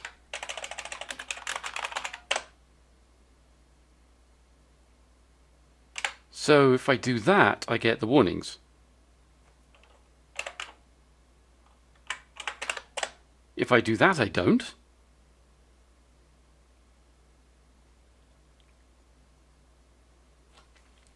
Okay, well, CPU, platform, kernel include,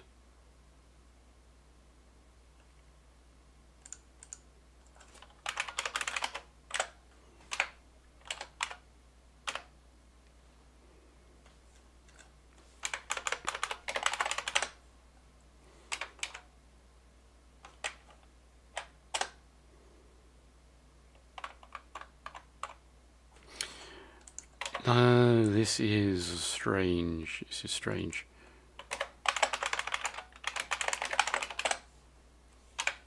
Okay, that errors. That errors.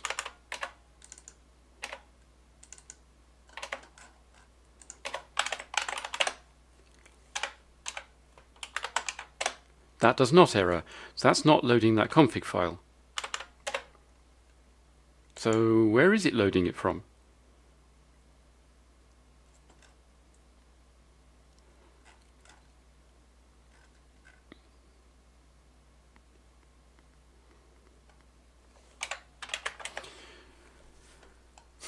So somewhere in this ghastly mess, this is what the GCC program is actually doing. It's somewhere this will be listing the actual command lines. GCC runs multiple commands to do all the various things, which is preprocessor, compilation, and then assembly. Except that in an attempt to be faster, some stages are combined. So for example, this command line actually does the compilation in a single unit. Sorry, it does the pre-processing and the compilation together. So I bet what's happening is that when we use a command line option to tell it not to do combined pre-processing and assembly,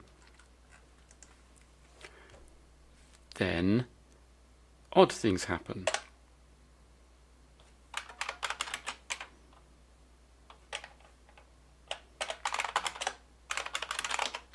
So here is the machine code being generated by usermem.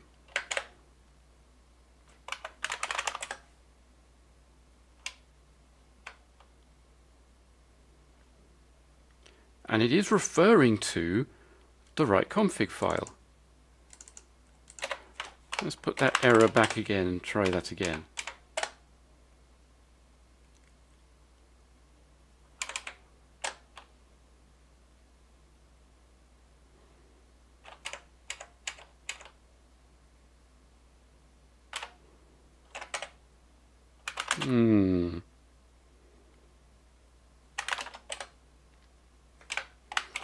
I suddenly remember seeing this.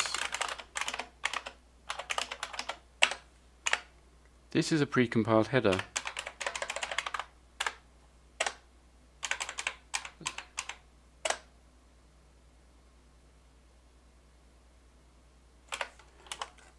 I have no idea where that came from. I should have looked at the timestamp to see whether it was new or not. Oh well, too late now. Okay, so what is happening is when I use a command line flag on the compiler, which forces it to actually pre-process things itself, everything works correctly.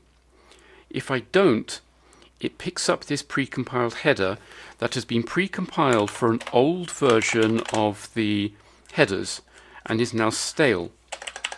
That is why very strange things have been happening. But now it's gone. Right, that's better.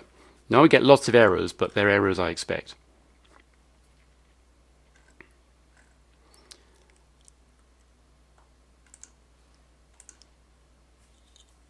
Okay, so let's take a look at usermem. Remember I said that this probably wasn't going to be done in one session. I think I was right.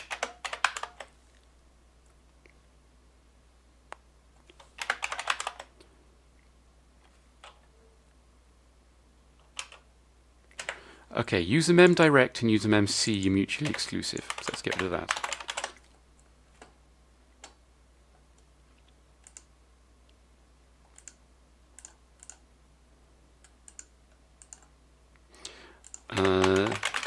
This, keep forgetting to put the kernel on the front of that, is problem solved.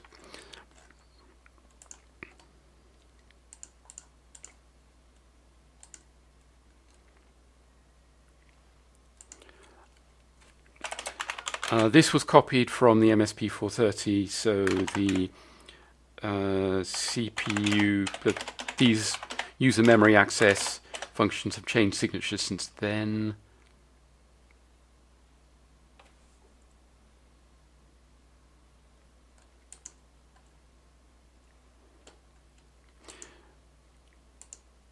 Right.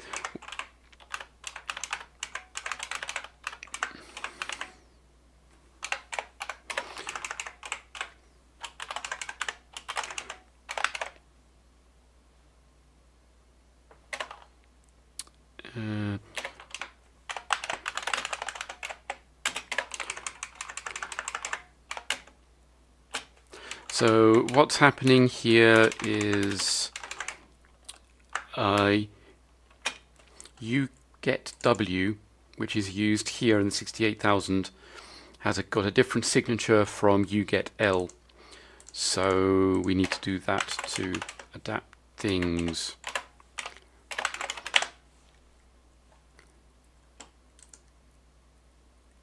Or not. Oh.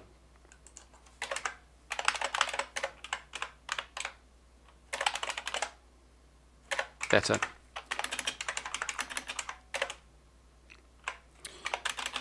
So what's the reason for that is, if I can find where that was,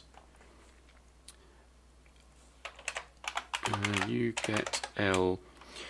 You get L takes the address to read and an address to put an error value in, while you get W and friends do not.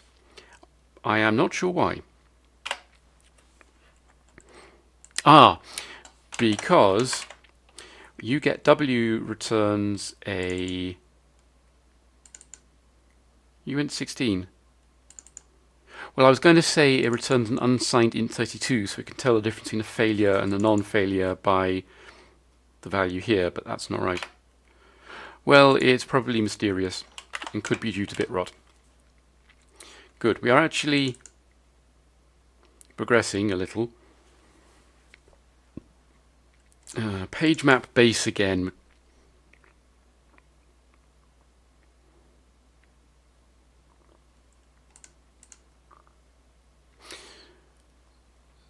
So because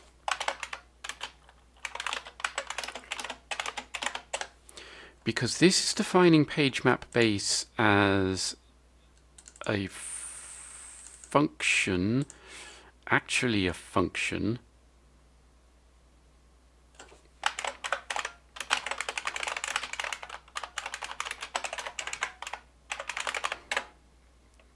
hopefully that should sort that out.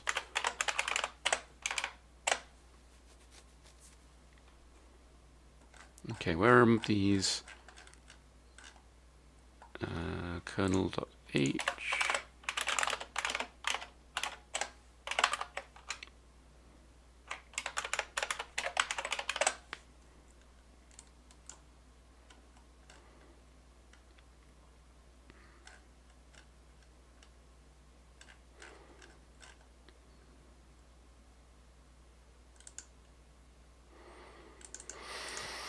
Yeah, we can't use syscort xx16 because all the parameter types are wrong. We are actually going to have to define our own. Okay. Syscall exec.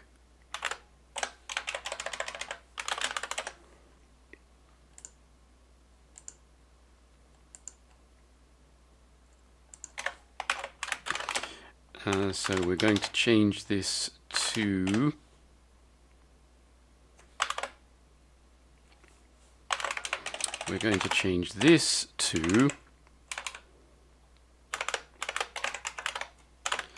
LX106.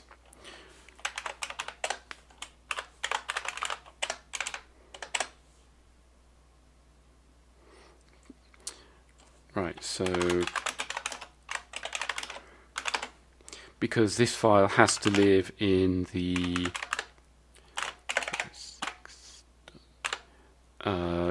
root. Okay, it's currently empty, so we're going to run into missing symbol routines, but runtime lives in timer.c.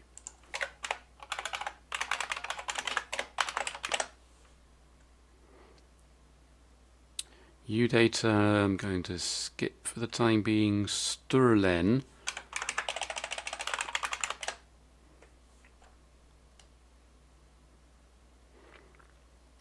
is okay. That Sturlen is part of the compiler support library. Do we get that in the... Yep, we get that in the ROM, which is nice.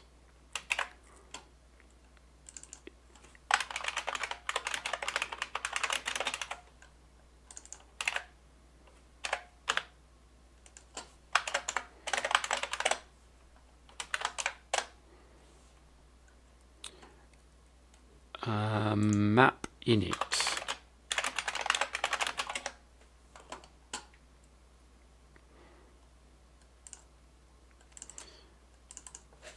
is a platform thing.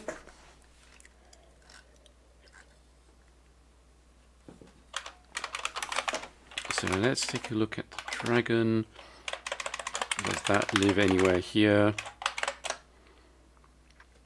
Yes. So what does it do? Nothing. That is what I like to see.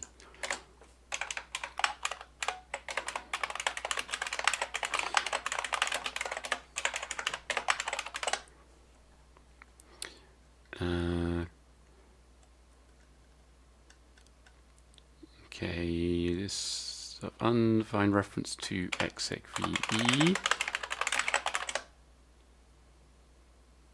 is part of I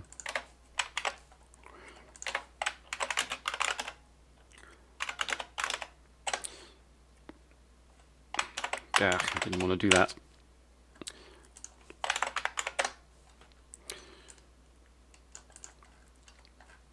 So I loaded that file in the wrong window. Never quite figured out how to switch back to the nerd tree pane here, so I just had to restart it. Syscall exec. Okay. So we're going to copy this. H.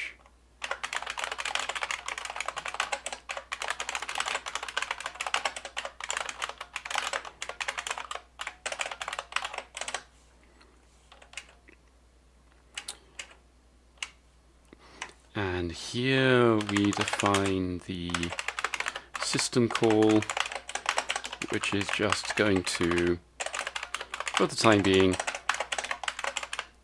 panic.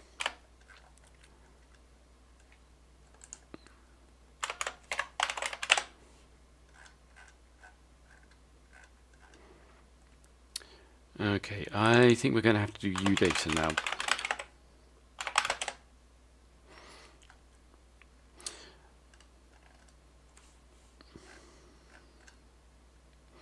So I think the udata is defined in assembly somewhere. I can't quite remember where. It can also move around depending on how you configure your system. So sometimes it's referred to, here we go, common mem.s. Sometimes it's referred to via a pointer in a register, a global register.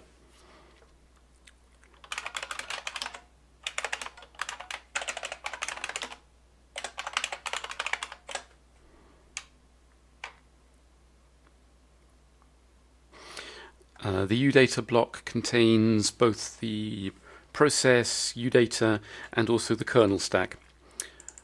The LX106 is a little bit profligate with its stack use, so hopefully that will be enough. So we're actually going to put this at the top of user memory. Are we? We could put it at the bottom. I don't think that adds any value. No, we are going to put it at the bottom because that means that we can load and save, we can swap in and out a complete process while ignoring everything above the S break value. We start at the bottom and keep saving until we reach the top of the application's workspace. If we put it at the top, then we would need to save 2 chunks. So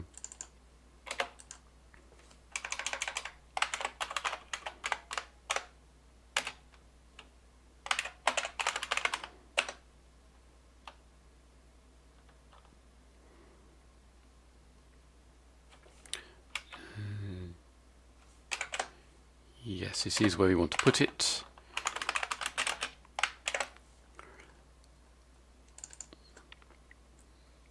And that's going to be user base.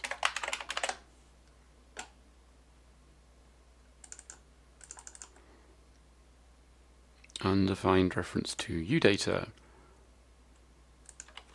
Does that want to be EQ instead? No.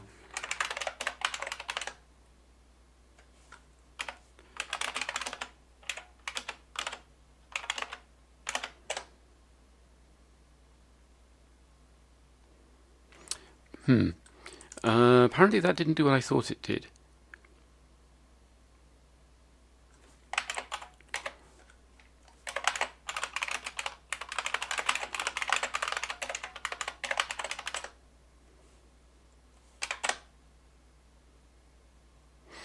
I'm trying to define a symbol called this that is the same value as this.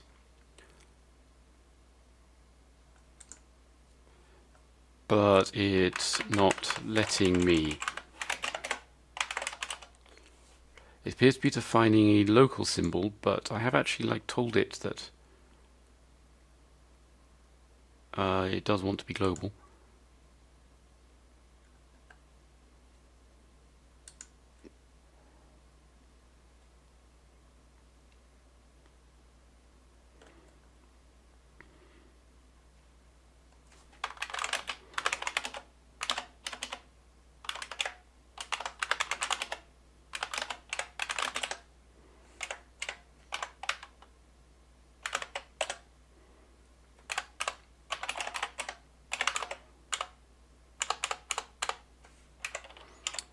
I suspect that they haven't updated the man page.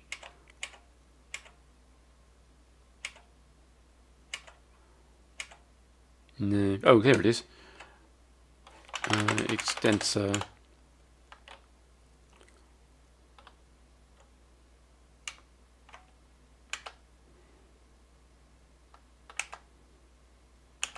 There's not actually a lot of information there. Okay.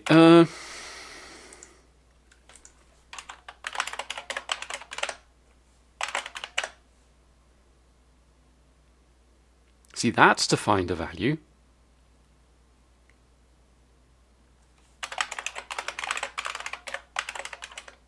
But that hasn't. So is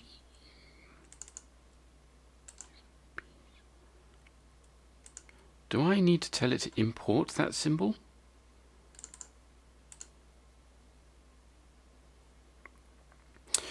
Or I can just do this, which I don't like doing. See, now it's defining udata.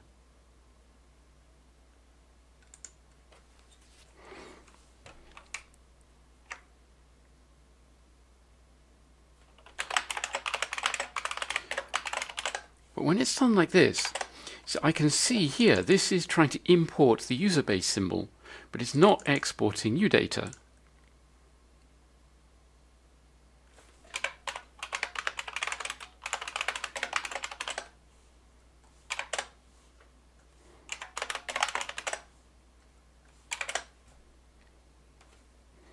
Right, that's trying to import UData, because I've declared it extern.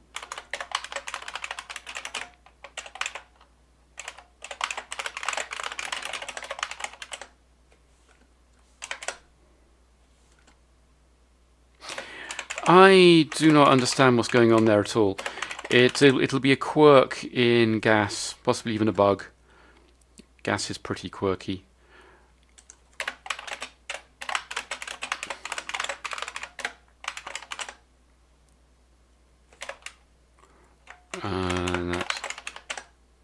For example, whether it uses semicolon or hash to be a comment character, or sometimes a backslash.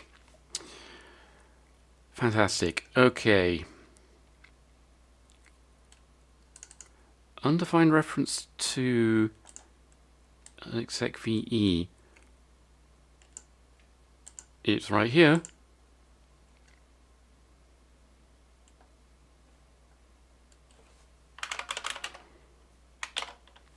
Though, has it actually assembled it? Ah, we haven't added it to the makefile. Syscall exec LX106. Oh.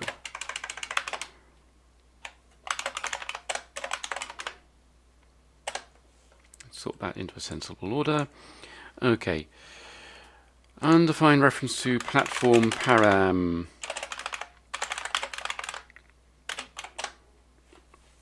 That's a platform thing.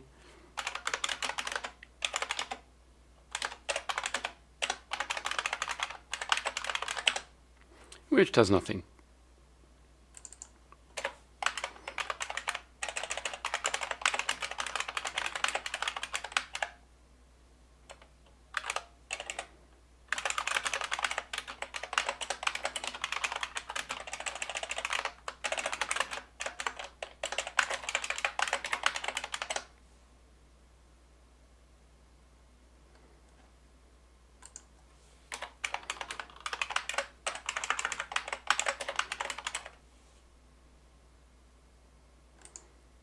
So new int fast 8. I don't think it likes that const. Yeah. Okay, Todd. Where is Todd?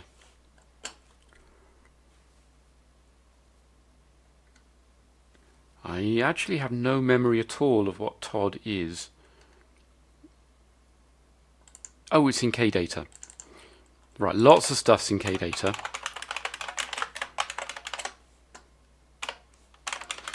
KData is the file that contains all the variables. And things like syscall tables. Does it contain UData? No. Anyway, we are getting there.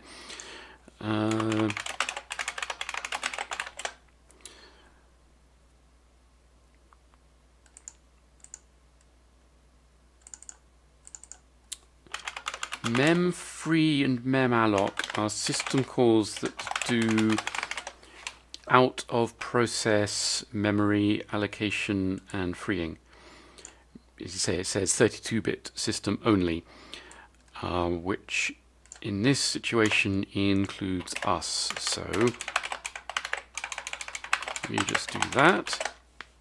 Right, act is a system call. That's in syscall fs2. The kernel is structured to allow the various system calls to be banked in and out. This allows your kernel to be bigger than will actually fit in the address space of an 8-bit system. But we have lots of space available in our megabytes of flash, so we're just going to link everything in together. We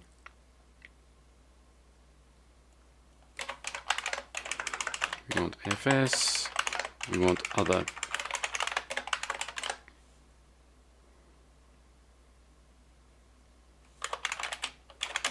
Platform reboot sounds like a platform thing. Yes, it is.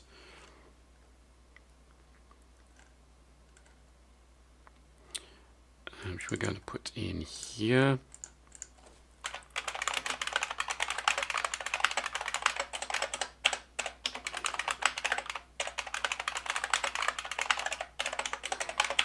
Eventually we'll call the ROM routine to actually restart the system. Platform monitor. I do not know what that does. Probably exits back to the system monitor if there is one.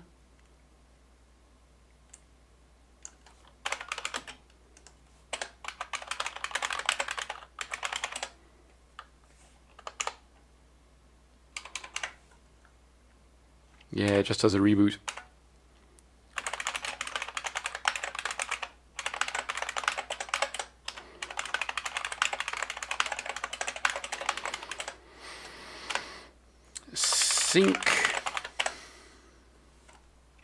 Syncs the file systems.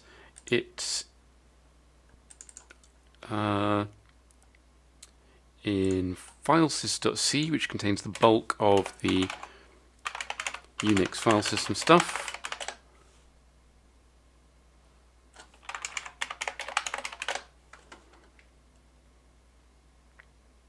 It should be in... No, it's not in filesys. What was I thinking?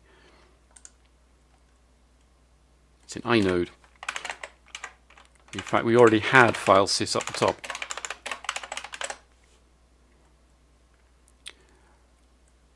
TTY post.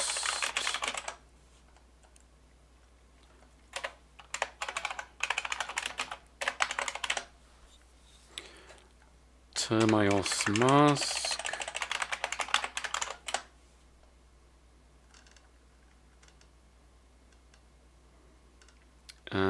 That needs to live in our platform.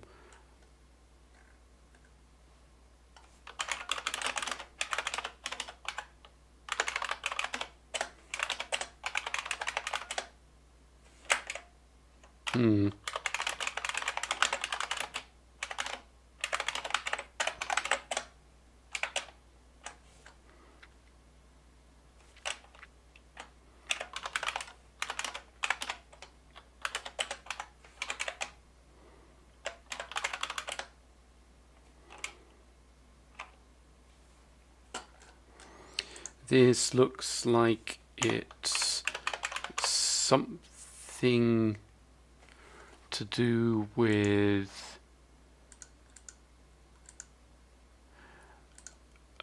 which ioctals the device supports.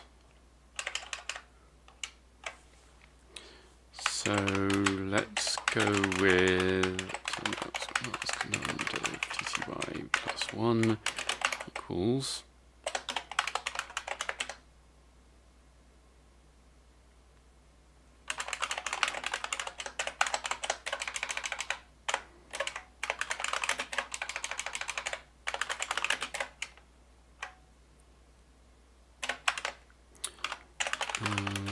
static TCT.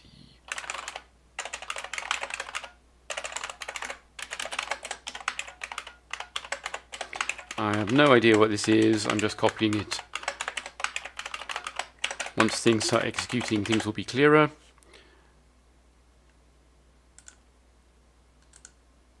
That can't be const.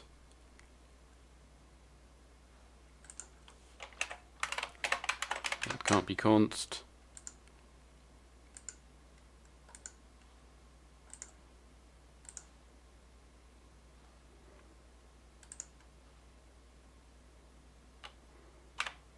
And that's not a pointer.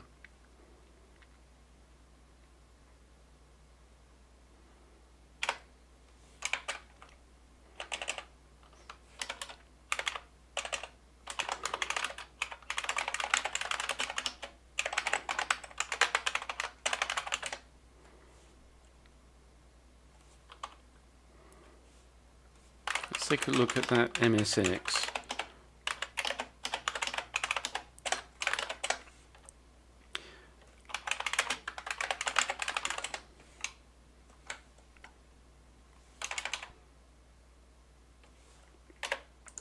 Yeah, well,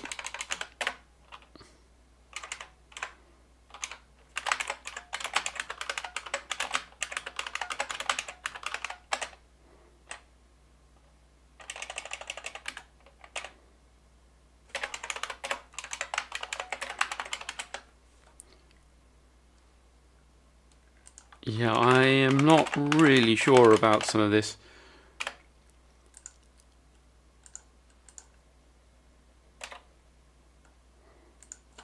That can't be const either. If you can't put this stuff in ROM, it's all going to get copied into precious RAM. I hope we're going to have enough. Okay, well, you put block This is memory manager stuff.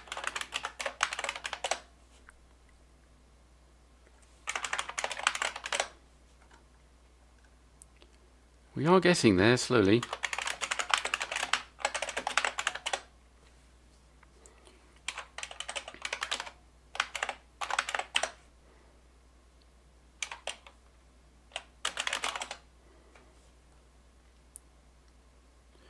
This belongs in low level.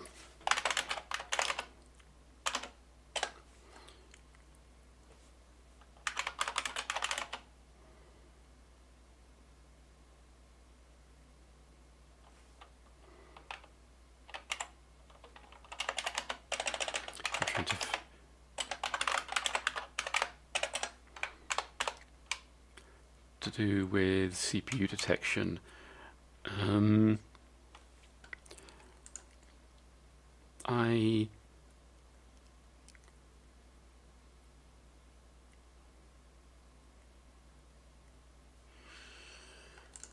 I think we actually can't ignore this. I think we're going to have to set it to something. So A2, 0.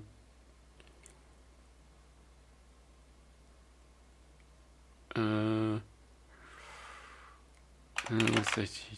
dear.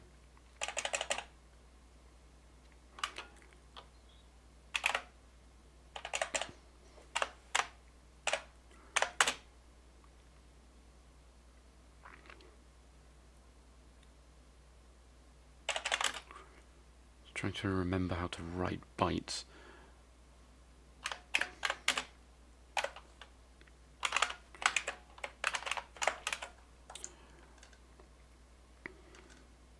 S8I.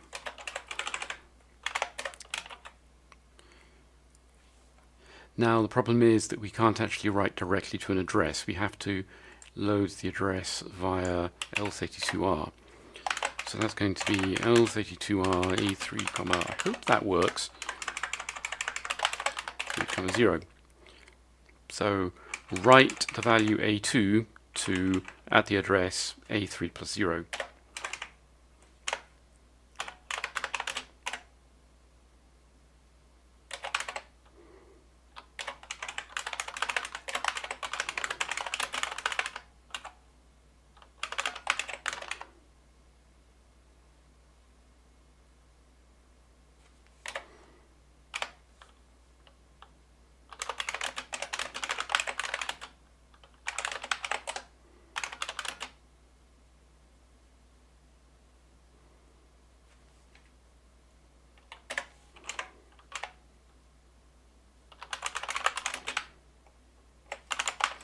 So we want to, wait a minute, what am I doing? I think we can just do this to say we want 1 byte of common memory. Is that going to work? Apparently it will. Okay, sysinfo I think is also going to be a low level thing. Oh no, it's not.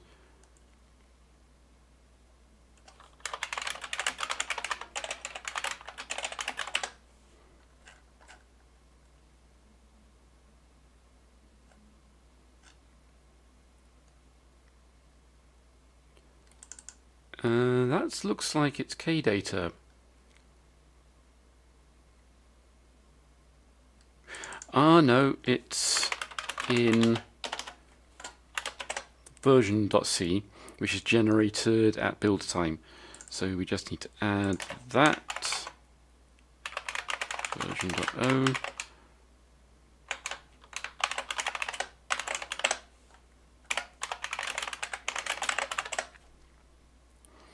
RAM top is not sure what RAM top is.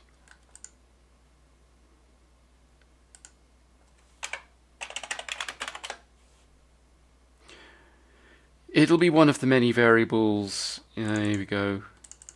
Yep, it'll be one of the many variables that tell the system where the top of memory is.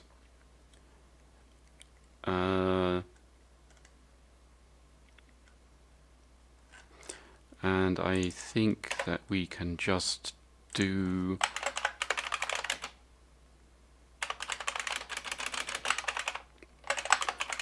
that, maybe?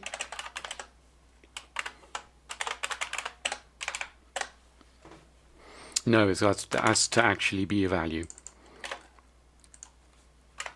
So uattribute RAM top equals prog top.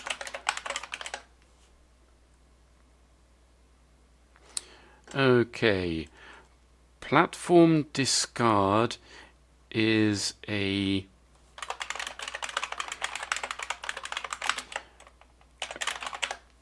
platform-specific routine that is called after system initialization, which throws away any code that is not needed at runtime. And in our case,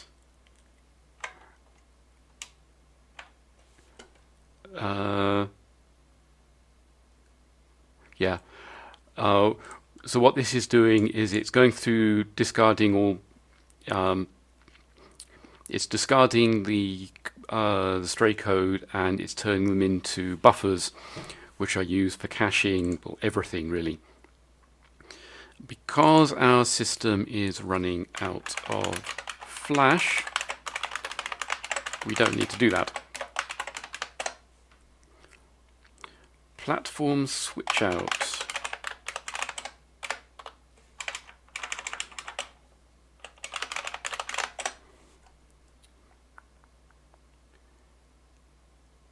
Is a tricks thing.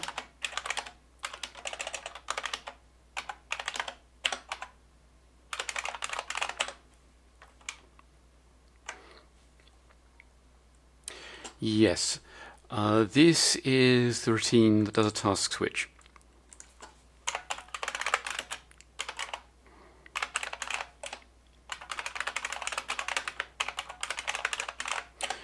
It saves the state of the current process in the udata, which you can see happening here.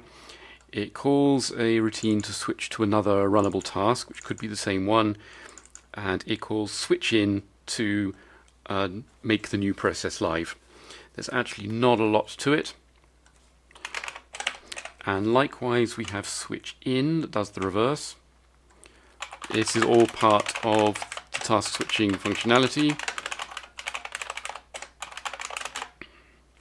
Actually, I don't need to put these stupid things in different sections because I know that I'm going to need them all.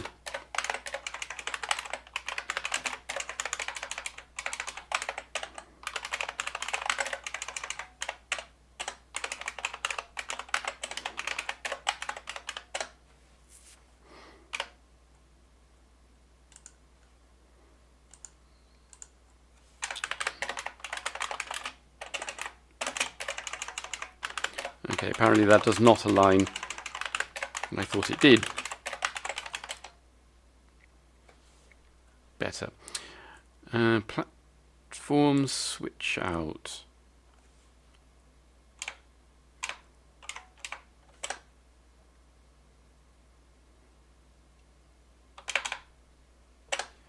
Hang on a second.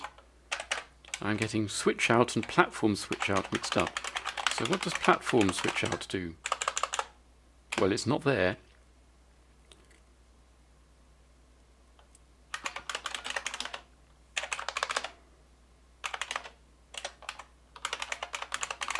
Has this been renamed? I think it has, yes. So this is now platform switch out, but switch in does still seem to be switch in.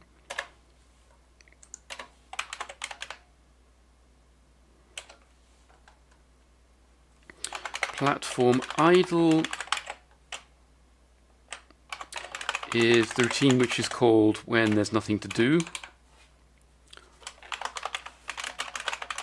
Typically this puts the CPU into a low power state where it waits for the next interrupt, which will be an I/O event or a timer, at which point it wakes up again and does more stuff. So I don't actually know how power management works in this machine, but it is perfectly acceptable just to call red. I mean, your machine will spin madly and use up battery power and get hot, but it'll work. Program vectors.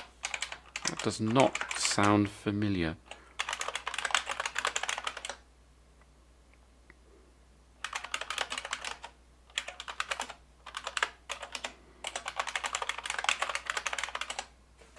Oh, yeah, I remember what this does. So this is intended for the Z80, and on the Z80 all your interrupt vectors live down at the bottom of memory, which is actually owned by the process. So every process has its own copy of the vectors, the interrupt handlers, in there. And what program vectors does is it ensures that they're written into user space, so that when you switch in the new process, the vectors will be present and you can turn interrupts on without bad things happening. But because all our vectors are in ROM, we don't use it. Need resched.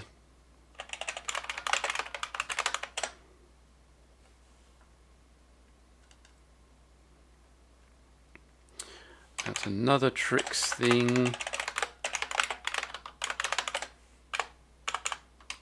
Is it?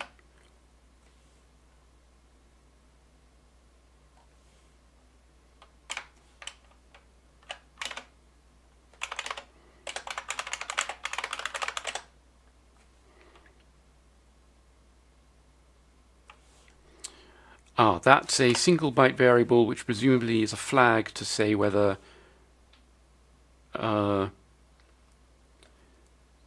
the current process needs to be swapped out. Yep.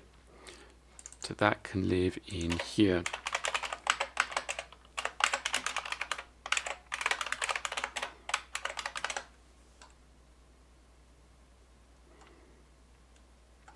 Sys-ioctal devsys.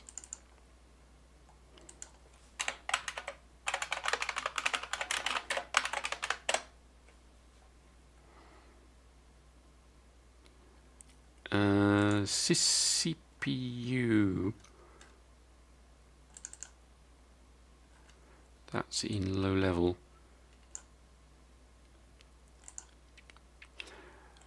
Right, that didn't do what I thought it did.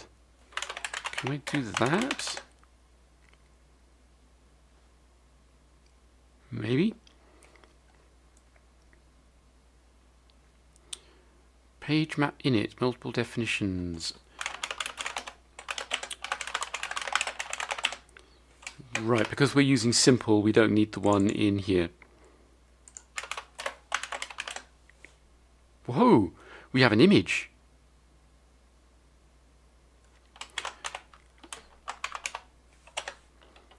Okay, let's see how big it is first. ESP8266 image.elf. It's 37K of code, 320 bytes of data, about 10k of BSS. That's quite a lot. Wonder where that's going. However, if you remember our memory map,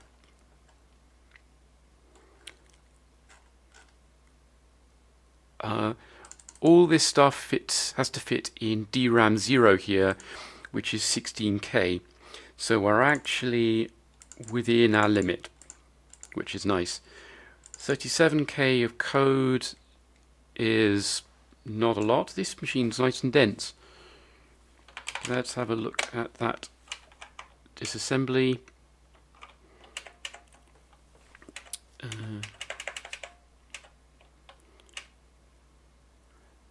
All the code does seem to be showing up in the right sort of place.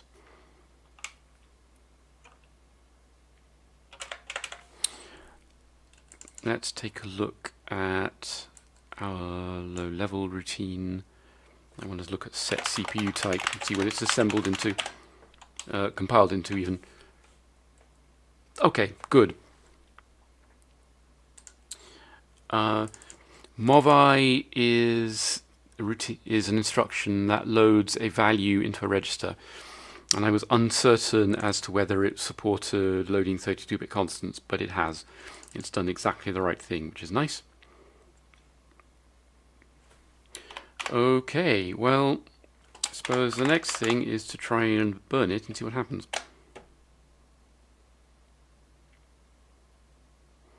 So that's written it to the flash, and when you run it, it instantly crashes. So if I hit the reset button and then quickly pause it, I can see that it's died at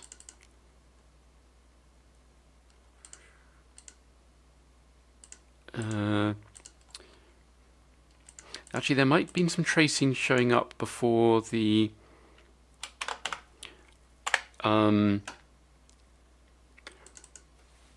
before it actually started to crash. So let's just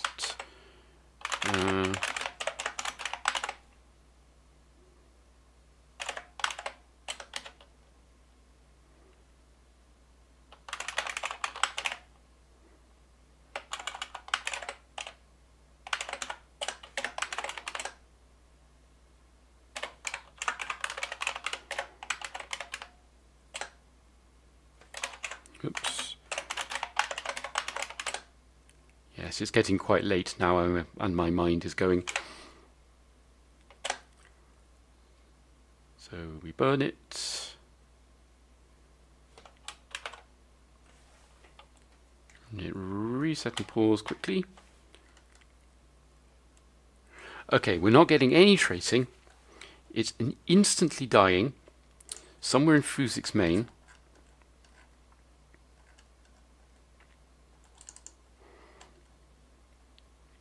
So something along here will have gone wrong. I'm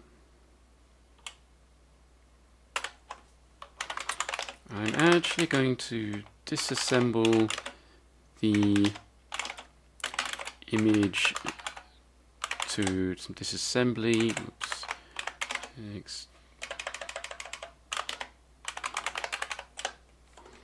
So that I can then load it into the editor. Now, so 4021, that is a flash address. df2f here, that is a ROM address. So what's at df2f? We're inside memcomp. Interesting. Okay, so let's go look for 218E22. That's called a patch TTY default. Why aren't we seeing disassembly?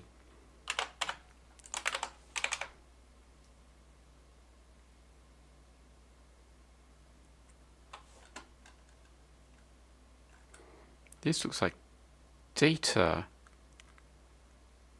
Oh, do I know what's happened? Ouch. Oh, this is really annoying. Okay, remember I said that the... where did I put it? Here's our memory map. Remember I said that the instruction RAM and therefore the flash don't support non-32-bit accessors, and that I had to use that flag to the compiler to tell it to use 32-bit accessors for all memory access. Well, we're calling ROM routines for things like memcomp, and the ROM hasn't been built with those flags. Therefore, as soon as we try to use one of those routines on something in the flash, it'll do an unaligned access and die. Not an unaligned access, an unsupported access. It only supports 32-bit accessors. It doesn't support anything else. So what that means is, although I'm not quite sure why it's inside memcomp, because we're not calling that. What that means is that we can't use these. We're going to have to write our own.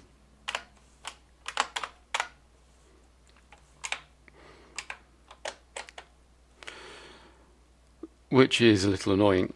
Okay, we're going to do this the simple way.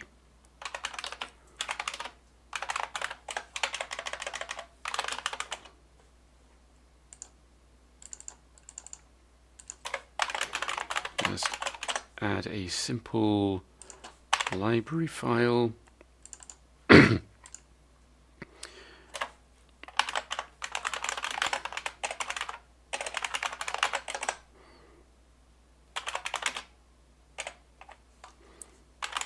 see what the formal definition of memset is.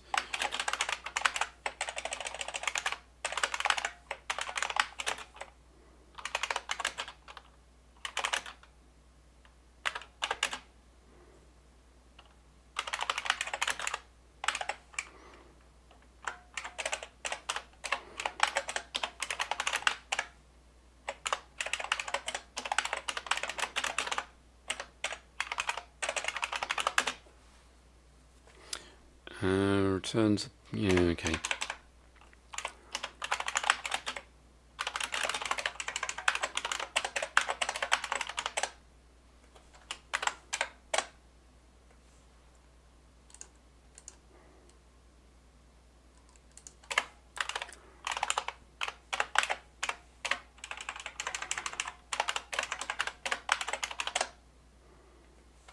Okay, memcopy.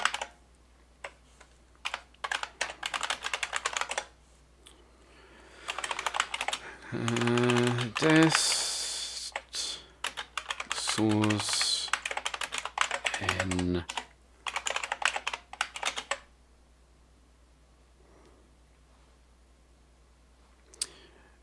dest.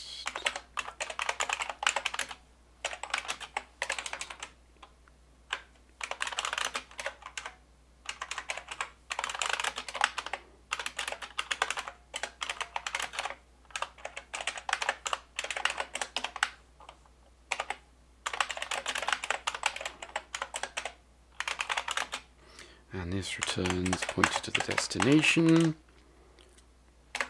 Sterlen.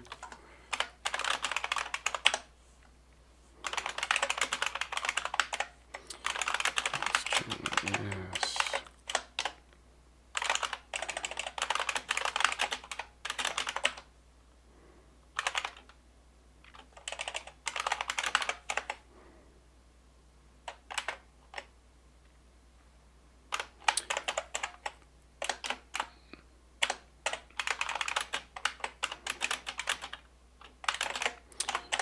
So I think that's right.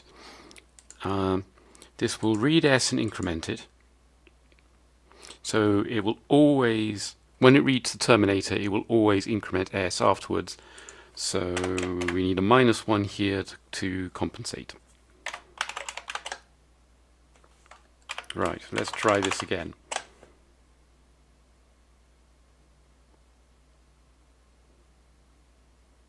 Woohoo! We've actually got somewhere. Let me just fix this.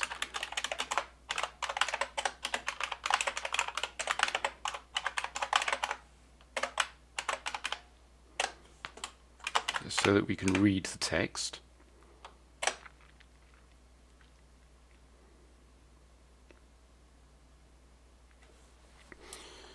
So we can see it start to boot. These are all wrong. It's hung trying to enable interrupts. I don't know where it's got to. I'll have to put tracing through in order to figure that out. But I think that this is probably a good place to stop for this first session. We have successfully hacked the kernel into running. It is started. It's like obviously incredibly unfinished and lots of stuff is stubbed out, like nearly everything. But it is a good first step. The next session I will try and figure out what is going on here. Probably it may be that code to enable the interrupts we put in tricks.s. No, we didn't. We put it in low level. Is wrong. It could be that it has actually succeeded, but then something else is going wrong because these are dummied out. So these should probably be replaced with calls to panic. But let's do that next time. So I hope you enjoyed this video, the first of probably many, hopefully. And do let me know what you think in the comments.